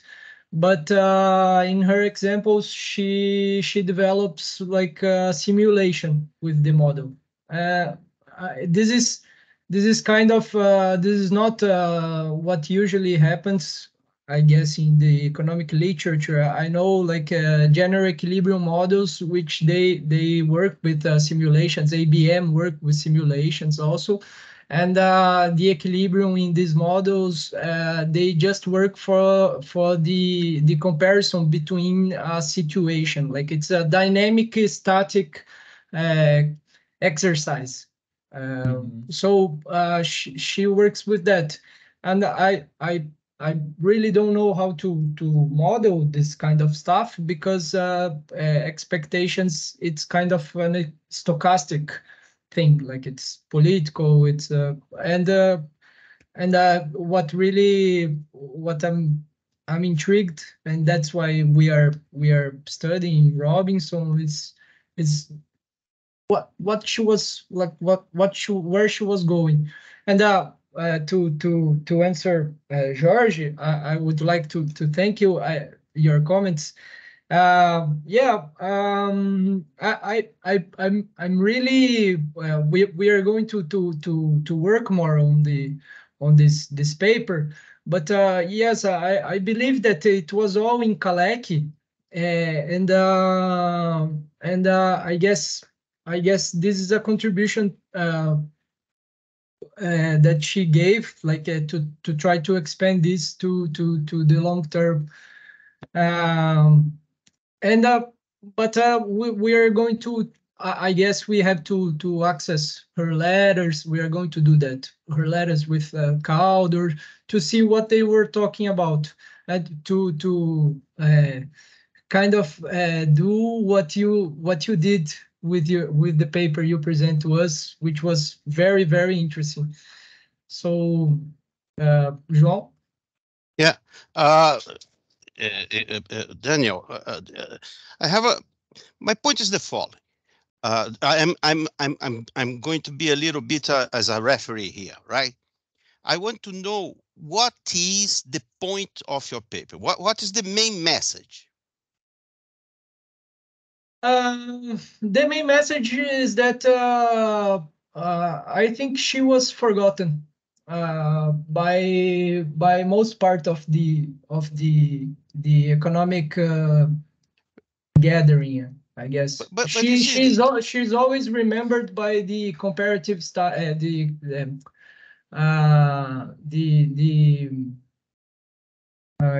forgot how to say in English. Like the non-competitive equilibrium she did, like right. From orthodox guys, and from heterodox guys she's also like everyone says, okay, she's nice, but I don't think much work on her was made. And the point is that she has lots of things that people are discovering now, or saying that it was discovered after that it was already in her work, and she was already developing that. Yeah, it's a history of economic thought. Well, I'm not sure whether you know, but I wrote a manual of the history of economic thought. That is my master dissertation, the best master dissertation in history of economic thought ever written. You should look at what's the name of it? It's the theories of evolution and revolution in the interest rate theories. It's in the University of Brasilia Central Library.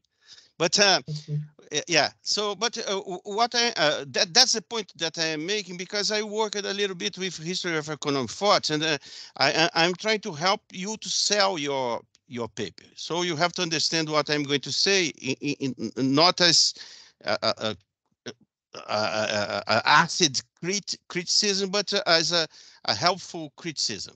So if you can take note of what I'm going to tell you, it will help you to organize your ideas. All right. So first of all, you have to be very direct on what is your paper is all about. Right. If you say that, Joan Robson is forgotten and she doesn't deserve. This is not an argument, right? This is nothing, right? If you say, look, she has an interesting theory that can be used nowadays. So if this is your point, you have to give a foundation for this sort of affirmation. You know, like what are the facts and the data about that can kind of her theory can shed light. What are the current theoretical problems that her theory can help to solve? All right. What the actual literature is saying about the correlated frameworks, and she can also help to straighten and complement these literatures. So these are three basic points that you have to go write out bet whenever you write a paper on history of economic thought, right? And now I have to tell you, and I am going to answer you your first question. Well, you said that she was nice, and she was a bitch. She was a bitch. Everybody knows that she was a massive bad woman. How do you know that? How do I know that? Well, if you study a little bit the history of the editorship of the economic journal, and you see how obnoxious Keynes and Austin Robinson was her wife, her husband. See, the economic journal was the main journal in economics, right? And thanks to Joan Robinson and the group that she was the chief, she was like the head of the young Keynesians. She influenced a lot Keynes in the editorship, and then she put her husband. He was the guy was a nullity intellectually. You see, he was like a small plant in terms of IQ. So and they did so much bad work with the economic journal, that the economic journal was the top journal in the economic profession in the beginning of the 1930s. And when Austin Robinson left the editorship, it was already not even more the main journal in England, right? So just for you to have an idea of this sort of inputs. And the other thing is the following. With regards to the discussion of the growth theory, the development of growth theory, every single great theories of economic growth spent sometime between 1953 and 1956 in Cambridge, England, discussing her ideas, right? And I'll give you some examples. We have Solo, he spent some time there. The guy, Jorge, what is the name of the guy that André Varela loves? Harry Johnson was there doing the PhD. And various visiting. Samuelson visited the department. Milton Friedman visited the department, and all the ideas that Joan Robinson were discussing, right, and all the points that she was putting forward were exhaustively discussed by the main brains at the time, right? So you see, there is no. You see, there is no BS here. You see, she was a really bad woman, a very bad referee maker.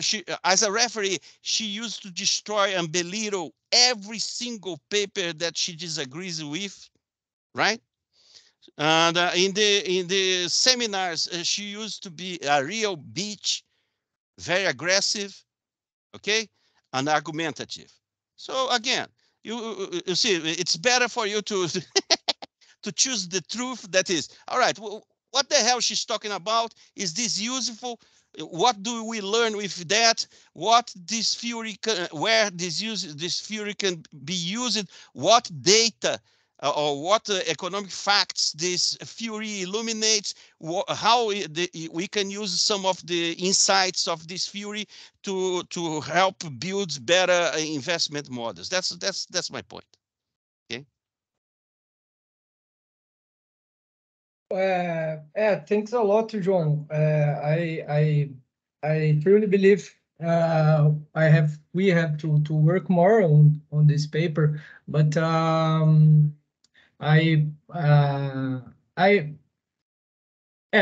have to be otherwise convinced. But I believe that even though she was discussed, she did not get the full credit, like in terms of macro discussion, I guess. But just a second.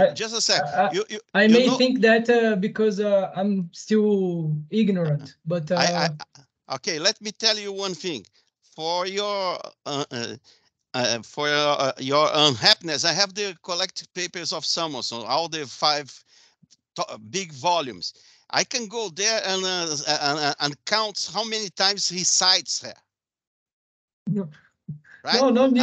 I'll talk to you. It's I like her it's an perspective. enormous amount. So you see, she was discussed, she was well known, and the point that I would make is exactly that. It's like her theory when just crashed, because even in Cambridge, even with their nearest friends, they develop better theories. And that's exactly why you don't see Kaldor and Pasinetti, for instance, going deeply on her ideas. They may cite her, but they don't really consider her insights like something that was very illuminating. Okay. Okay. Jorge. Okay, so I have somewhat different,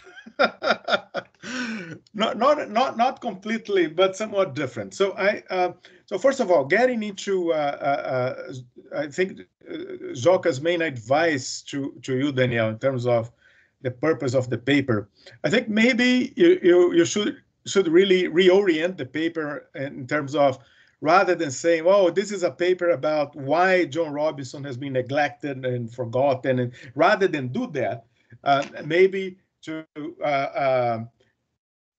going back to a previous comment that I made, try to see, okay, how what is Joan Robinson's enduring contributions, right? And why today she is what happened that today she is not mainstream, right? I think that but throughout her career, she was, as Joca pointed out, she was. I mean, she was in debates with all the major economists that were her contemporaries, right? And not only for a short period of time, it was throughout her whole career. She was debating with all these luminaries, right? So I would sort of move on a little bit from that point and say, look, what is Joan Robinson's enduring contribution? So I would go back to the point that I made before when I was comparing Pasinetti, Kaldor, and Robinson, right? So they are probably, together with Richard Kahn, the main heirs of Keynes, right? The sort of the what they used to call the Cambridge circus, the people who are around Keynes and trying to make this work of projecting Keynesianism into the long run. I think that's the main thing. So you have 3 versions at least of projecting Keynesianism into the long run from this group, right? Pasinetti's version, Kaldor's version, and Robinson's version, right? All of them today are kind of neglected, right? All of them. But I think it's worth comparing these 3 versions, right? And saying, okay, what is special about each one of them? And I think that Joan Robinson has this particular point, which was this dynamic relationship between profits and investment, right? The other 2 did not have, at least not to the same degree, right? So in some respects, we can say that we can make Pasinetti's model a special case of Joan Robinson's model, in which he fixes investment, right? So I would get that line of reasoning rather than trying to do more sociological work of why she was neglected and all that. But so I agree with Joca that if you go to the collected papers of Samuelson, or if you look at Solo's papers or other Hicks or many other mainstream people, you see lots of references to Joan Robinson and people like Frank Hahn. So there's this story that Frank Hahn and Joan Robinson had a love-hate relationship. My thesis supervisor Jeff Harcourt, he actually wrote something, I think, called John Robinson's and Frank Hand's love-hate relationship, right?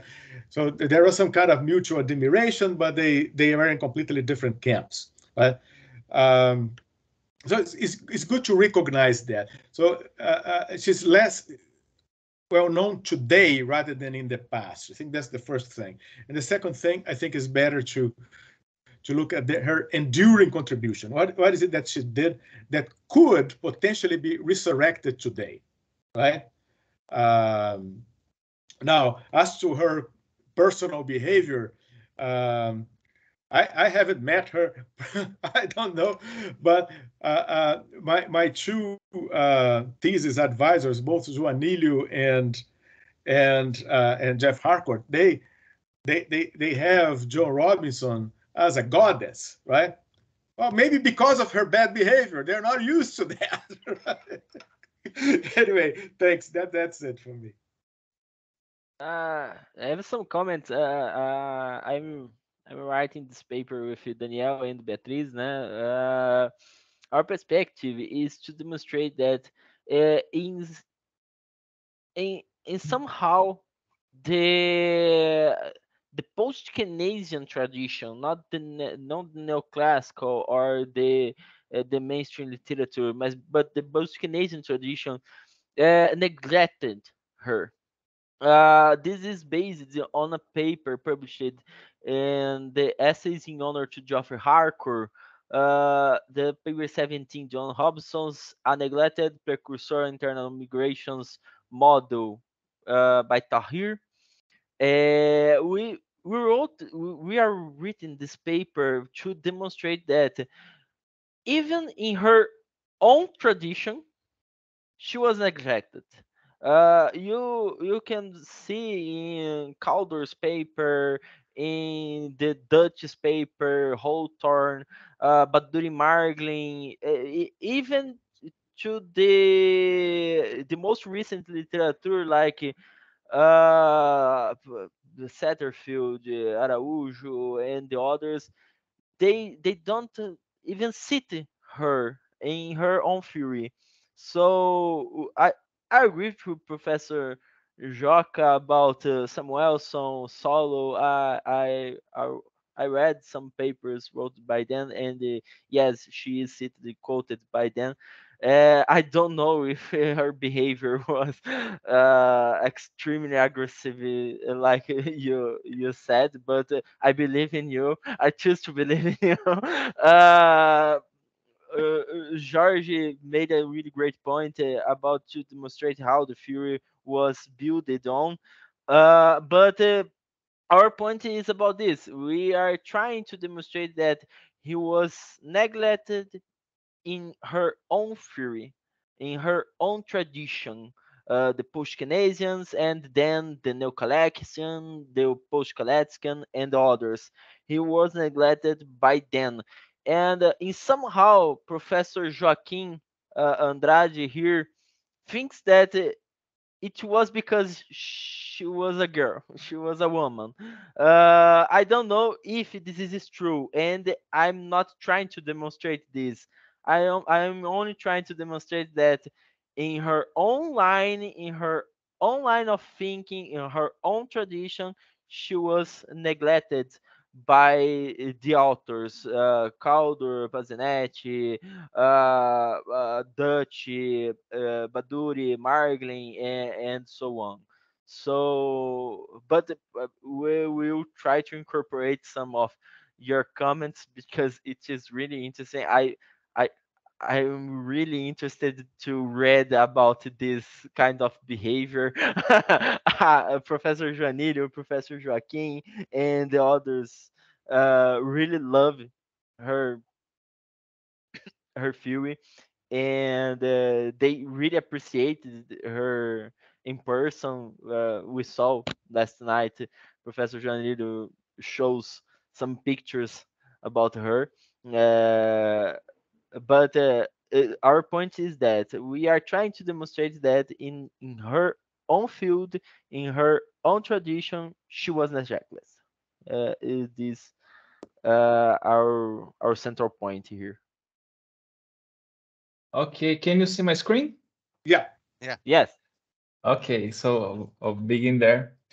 I'm talking about like the informal economy, and I'm inserting it into a Kalekian approach because I was dealing with this topic about informality in middle income countries, and I was studying like the Kalekian literature, and I know there's a lot of Robinson in Kalek, as you said.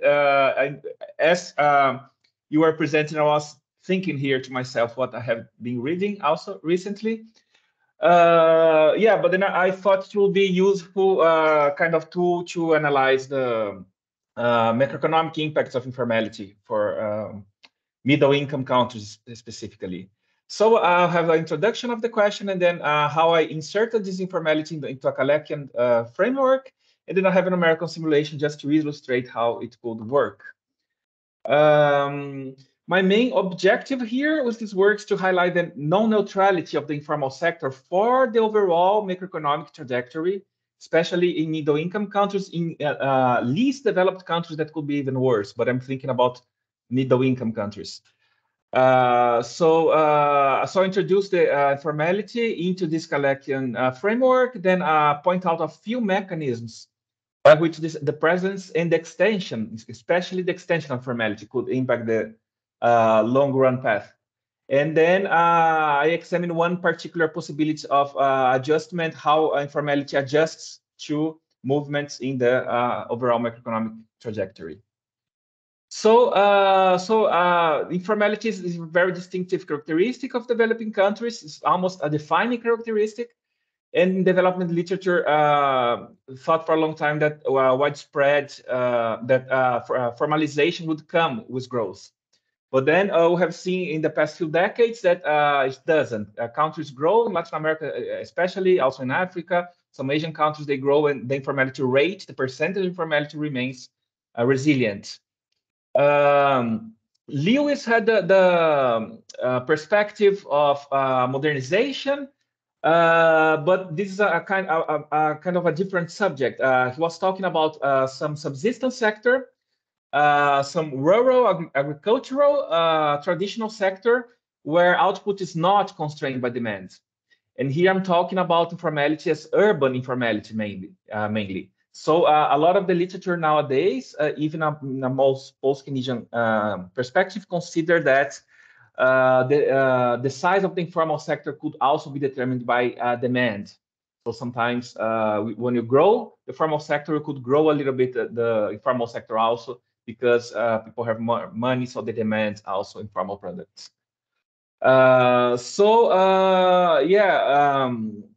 In a post-Keynesian context, aggregate demand plays a major role for output determination.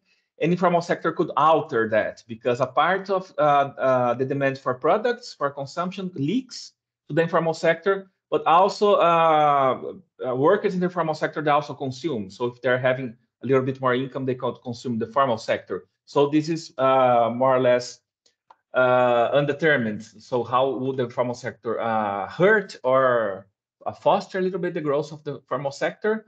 And yeah, we have so used the Kalekian framework to deal with that. And I started with the basic reproduction scheme, the Marxian Kalekian, where you have like the three sectors, so investment, capitalist consumption, workers' consumption sectors. And each sector is divided into a mass of wages and a mass of profits. So putting things together, here in lines I have income, and in columns I have expenditure. So output is profits and wages, but it's also investment, capitalist consumption, workers' consumption. So since workers' consumption equals wages because workers do not save, so if you cut, we have profits are determined by capitalist expenditures. So classic result.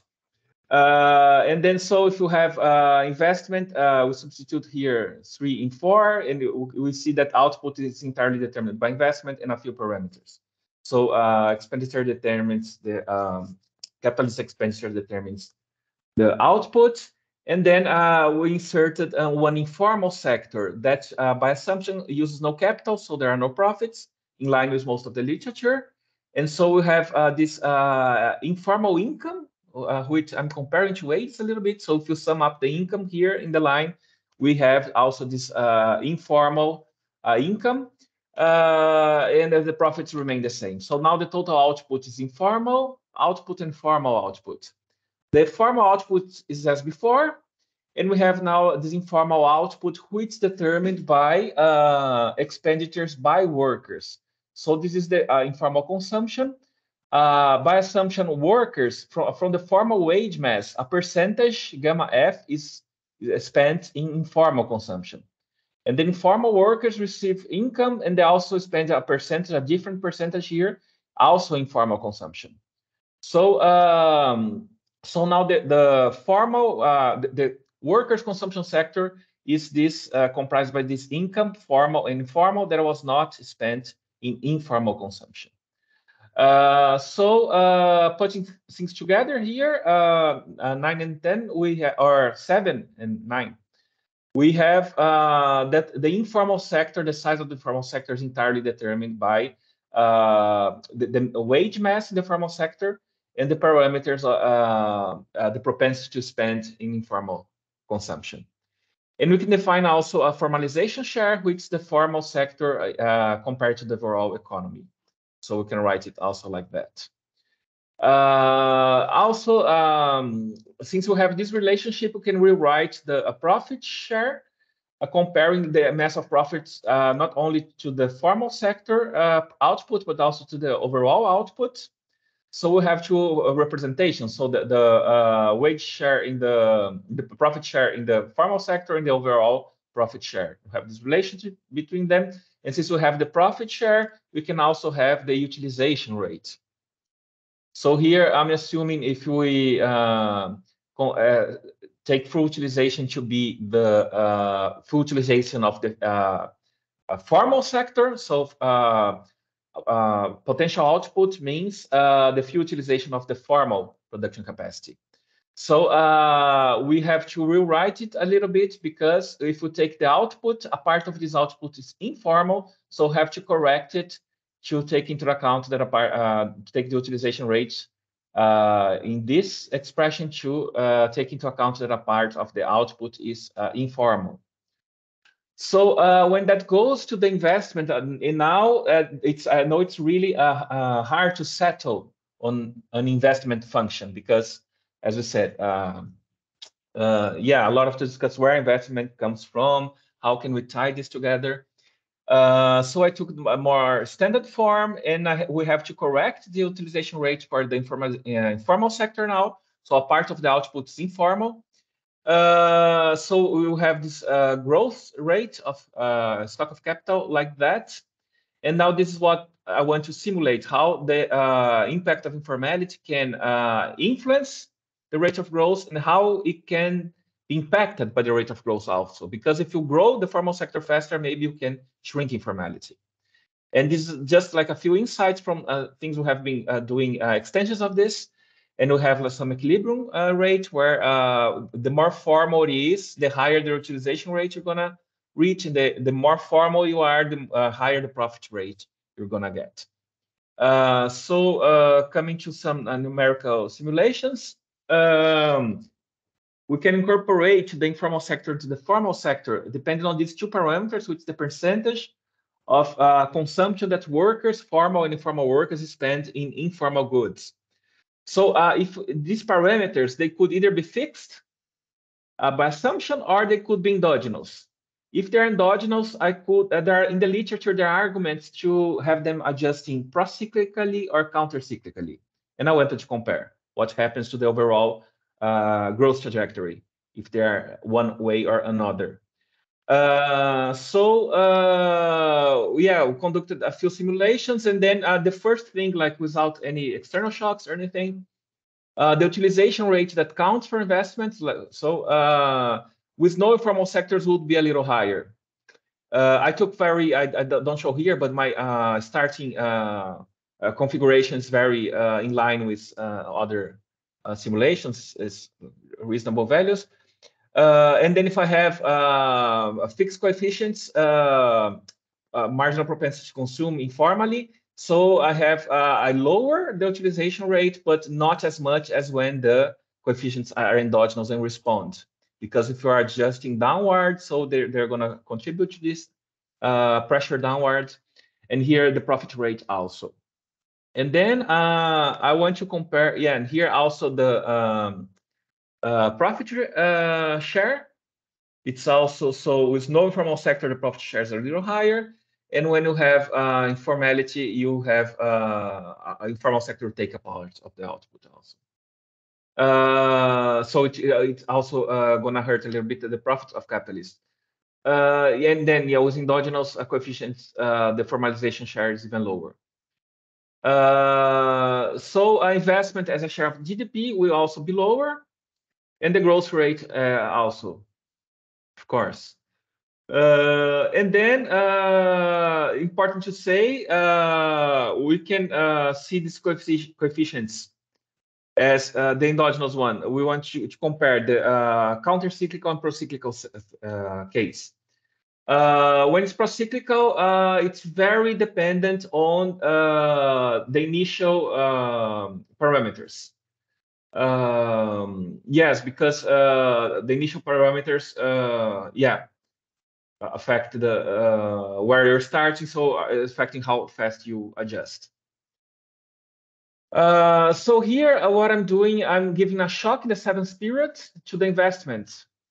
So I'm hiking investment a bit. I think it was like 10 percentage points, something like this. So to see how adjustment goes from there. And we see if we have endogenous coefficients, it's a little lower, okay. But I wanted to compare, maybe I should skip to that because here. I wanted to compare the case where we have pro-cyclical gamma coefficient, so the marginal propensity to consume informally, and when you have counter-cyclical. So if I give a positive shock, in the counter-cyclical case, we never return to the original value. In the others, we do. But the speed of adjustment is different, as you can see here. So yeah. But then if you have the counter-cyclical, have a positive shock to investment, we do not return. So there's a little hysteresis. Yeah, and we can see here the path of adjustment. So if I am adjusting the gamma coefficient, the marginal propensity to consume informally. So this was the path. It was coming to this point, this resting point. And then we shock, it goes all the way over and comes back to more or less where it was heading to. But if the gamma coefficients, they are counter-cyclical, so it means like when economy is growing,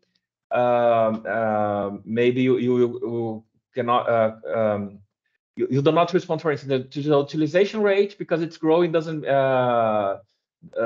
mean you're gonna consume less like informally. So you see the adjustment goes to a different path and then does not reach where it was supposed to be if there was no shock at all. So this is a few insights we're gathering from this framework we have been developing also for other purposes.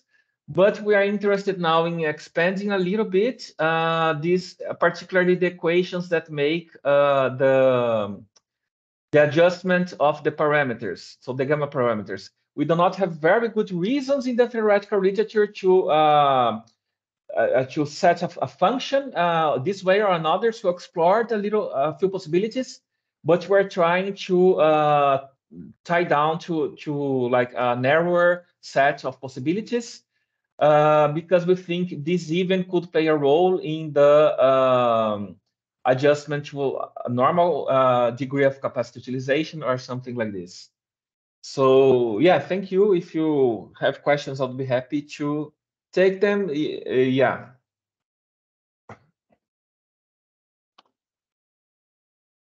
Okay, thank you, Henrique. João? Yeah, it's very. Hey, can you please go to your set of equations?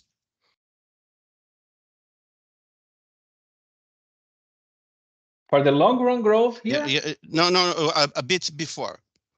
Yeah, yeah. That's when you introduce the informal side. Yeah, these are all right. Okay. The essential question here is the following: is your gamma parameter, right?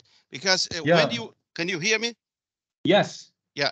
All right. So let's think a little bit about what is informality. Informality happens when the labor market, the formal labor market, cannot absorb all labor supply.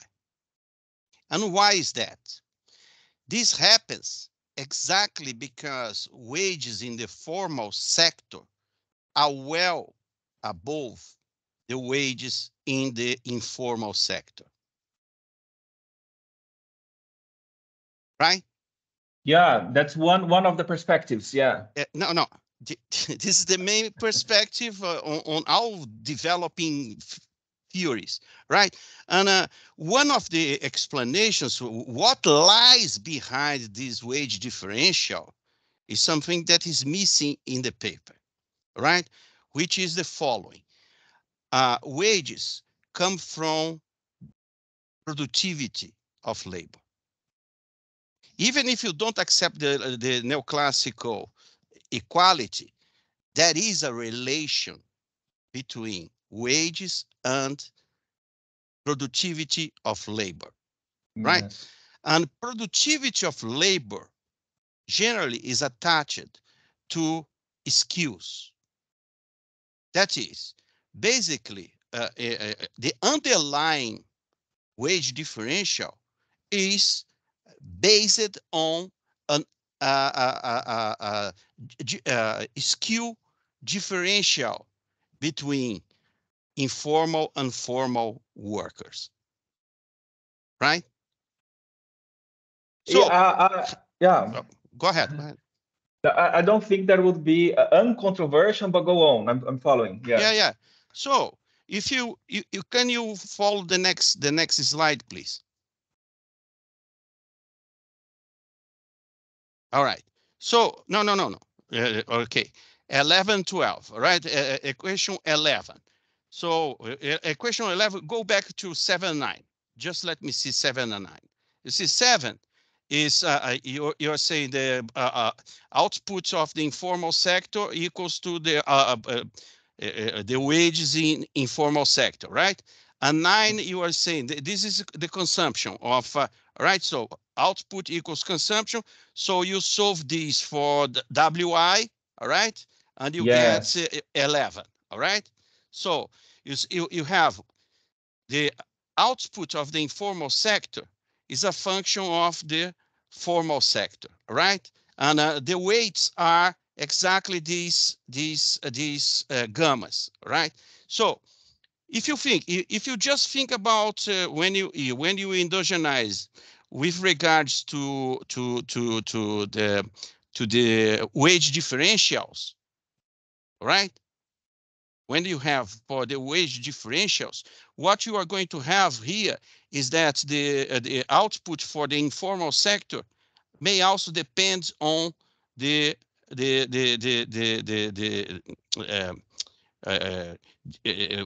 may also depend on the wage of the informal sector, right? So again, there is one thing that I would like to point out here in this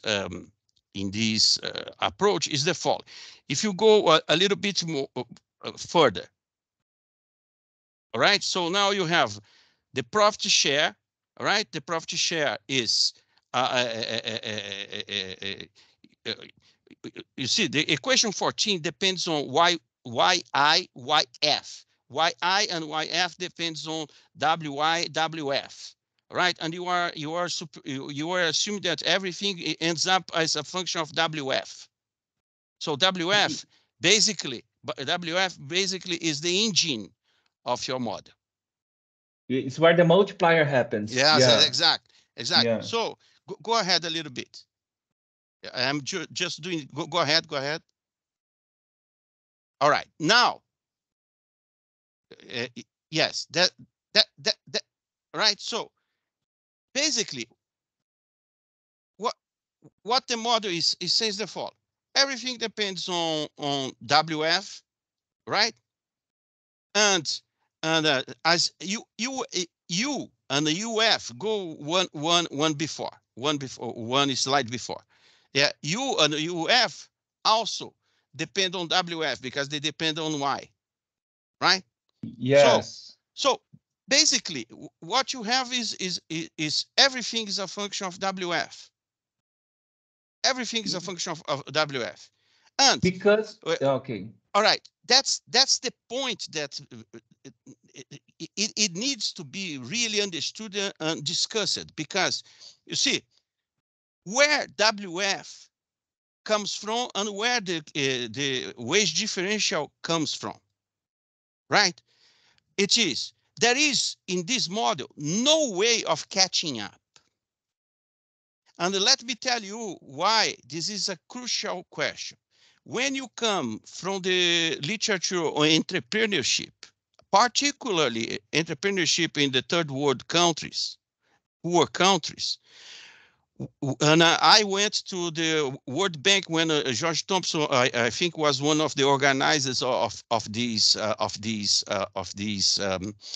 workshop. What was an important point that was discussed there was the following. The informal sector in these underdeveloped countries, they are formed by self-employed people. They have low skills, but they are self-employed. Being self-employed is a kind of necessity entrepreneurship. Necessity entrepreneurship, right, may entail some kind of learning about markets and some kind of real gains, right? So what I'm saying to you is the following. You are assuming that WI depends on WF. WI doesn't depend on WF. WI may depend on exactly entrepreneurship, all right? And therefore, there may be an internal mechanism that you are ignoring in which WI may catch up with WF. And when the wage differential goes down, it means that the impact, all the results that you are obtaining, that formalization leads to greater profits and greater growth, may not be achieved. It's going to be the opposite, because if you have more entrepreneurs in your economy and the entrepreneurs have enough freedom, right, to accumulate, right, to invest, the results that you are obtaining are reversed. So this is the point that you see, the initial point that you need to discuss is exactly that. Is that you are assuming that the wage differential is kind of constant, and second is that you are ignoring the origin of the wages in the informal sector. If you develop, if you think along the lines that I am suggesting here, your model is going to give you much more different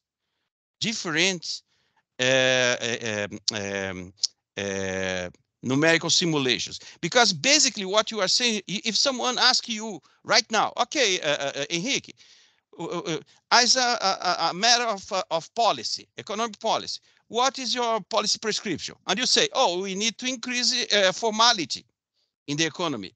But that's bullshit, because formality exists either because of the skill differential or because there is some government licensing laws that interfere with the mobility in the labor market. So basically, it's a void policy prescription. If you say, oh, my model says we need to increase formalization, yeah, so someone is going to tell you, ask you, how? You don't have an answer for that in this model. You see, Okay. I appreciate everything that you do. Keep it. Now you do the same model, thinking about the questions that I am suggesting you. And then you compare the numerical simulations. Because if you allow WI to be dependent on something that is not in your model, which is entrepreneurship, because remember, informal sector is people that are self-employed and they don't have what? They don't pay taxes, so they are not registered. They have firms, but they don't, they don't exist officially. But it doesn't mean that they cannot grow. Okay, thank you for a comment. First of all, on the labor productivity and the skills, the determination, that is not my perspective here. Here I'm saying that this expenditure in informal sector, so the demand for some kind of informal product, that will determine the size of the informal output. And I had one version of this where I model labor market, but not here. But when I do have model labor market, we can see the same workers with the same skill. They could be in the informal sector, they could be more or less productive depending on how demand for informal product varies, because sometimes it could go up very fast. The informal sector, in the theoretical literature, the empirical literature, they say always it's very flexible, changes a lot, very unstable, no? And very flexible also. That's why I made this assumption that we have no restriction. People are spending there because they want to buy something cheaper, and then they produce, output grows, and the same workers, the same skills, they could be suddenly more productive. But I think what you bring could be very interesting. For instance, some kind of, after a while, if I talk about long-run trend, so I could think about maybe a filtering down to the formal sector. If you're informal for long enough and growth catches up, maybe you could filter to the informal sector. This could be important also, could yield different results. Yeah, let me I fully understand what you are doing. All right, but my criticism is not what you did. My criticism has more to do with the framework that was chosen. I think that most of your results are kind of predetermined because of the bias towards demand-oriented equilibrium. Let me just to facilitate your life, there is a friend of mine that should be a friend of yours. Take his name. His name is Maurício Prado. He did a master in economics in Brasilia, and he's now a professor in Copenhagen Business School. Maurício Prado, right? He's a very nice guy. He's from he was from USP, did the master in Brasilia and did the PhD in the Stockholm School of Economics. But Maurício has two papers that you need to know. One paper is published in the Economic Review in 2011, called Government Policy in the Formal and Informal Sectors. So again, for you to sell this paper, you need to answer exactly this crucial question: is, okay, what are the policy prescriptions of my model, right? This is one thing. So this paper of Maurício will help you. Another paper of Maurício that you need to read is that publishing Economics Letters in 2014, called Heterogeneous Firms and the Impact of Government Policy on Welfare and Informality, right? So I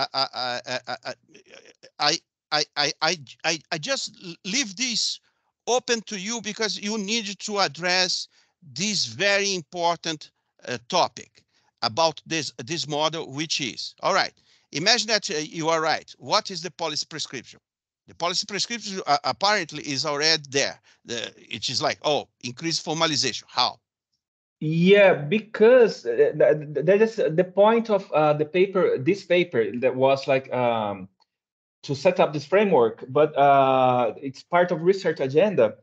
And my main concern later is like government spending in a lot of ways, including transfers in welfare and a lot of manners, including transfers.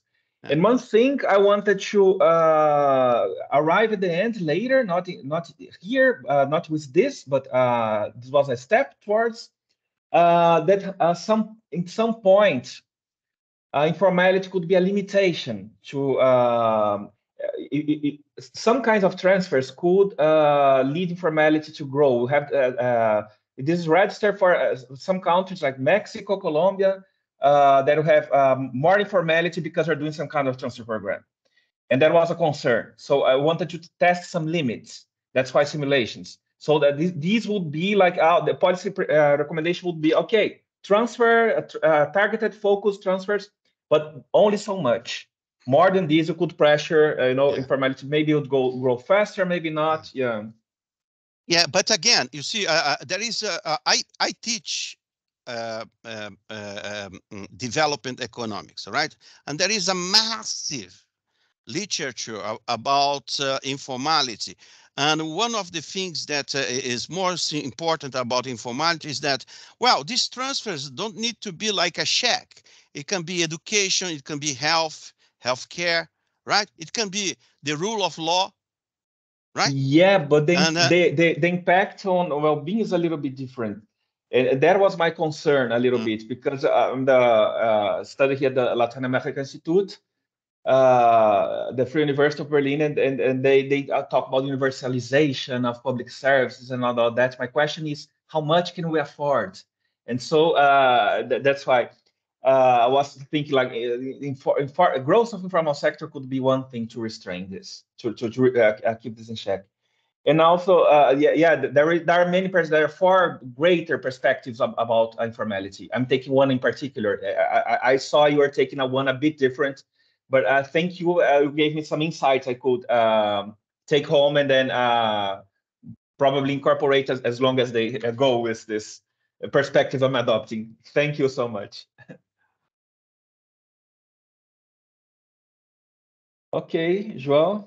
João?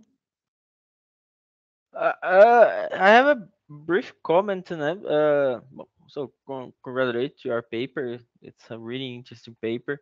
It seems to me that it is based on our paper published in the Journal of Post-Keynesian Economics with Yes. Professor Joanilio.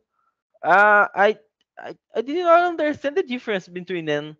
I saw that you spread the informal sector into two different gammas, but I did not understand the main difference between this paper That and one was our until here. paper. That one was until here. That's one we had. Yeah. Okay, maybe we have the long run. Okay. And now I am having a possibility how these parameters adjust. So that's exactly the difference, because there we had only the fixed case. So I'm simulating here, yes, for the endogenous and exogenous, and even with the endogenous, I have the pro-cyclical and counter-cyclical. Oh, okay. Because I'm exploring more how, because we thought like this. So there is one impact of this in the growth rate.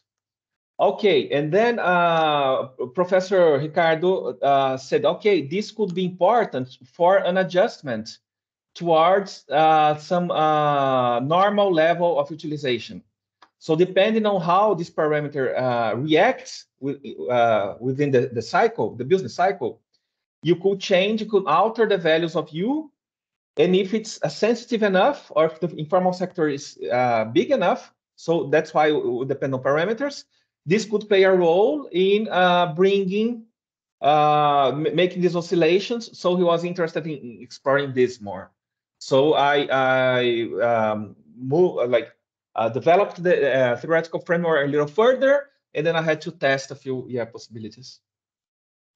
Yeah. Okay. Very interesting. Thanks. Okay. If we don't have any further considerations about Henrique's presentation, I would like to thank you all, thank Henrique, thank João Faria, thank Beatriz, thank João Gabriel, and also Jorge Thompson. Thank you.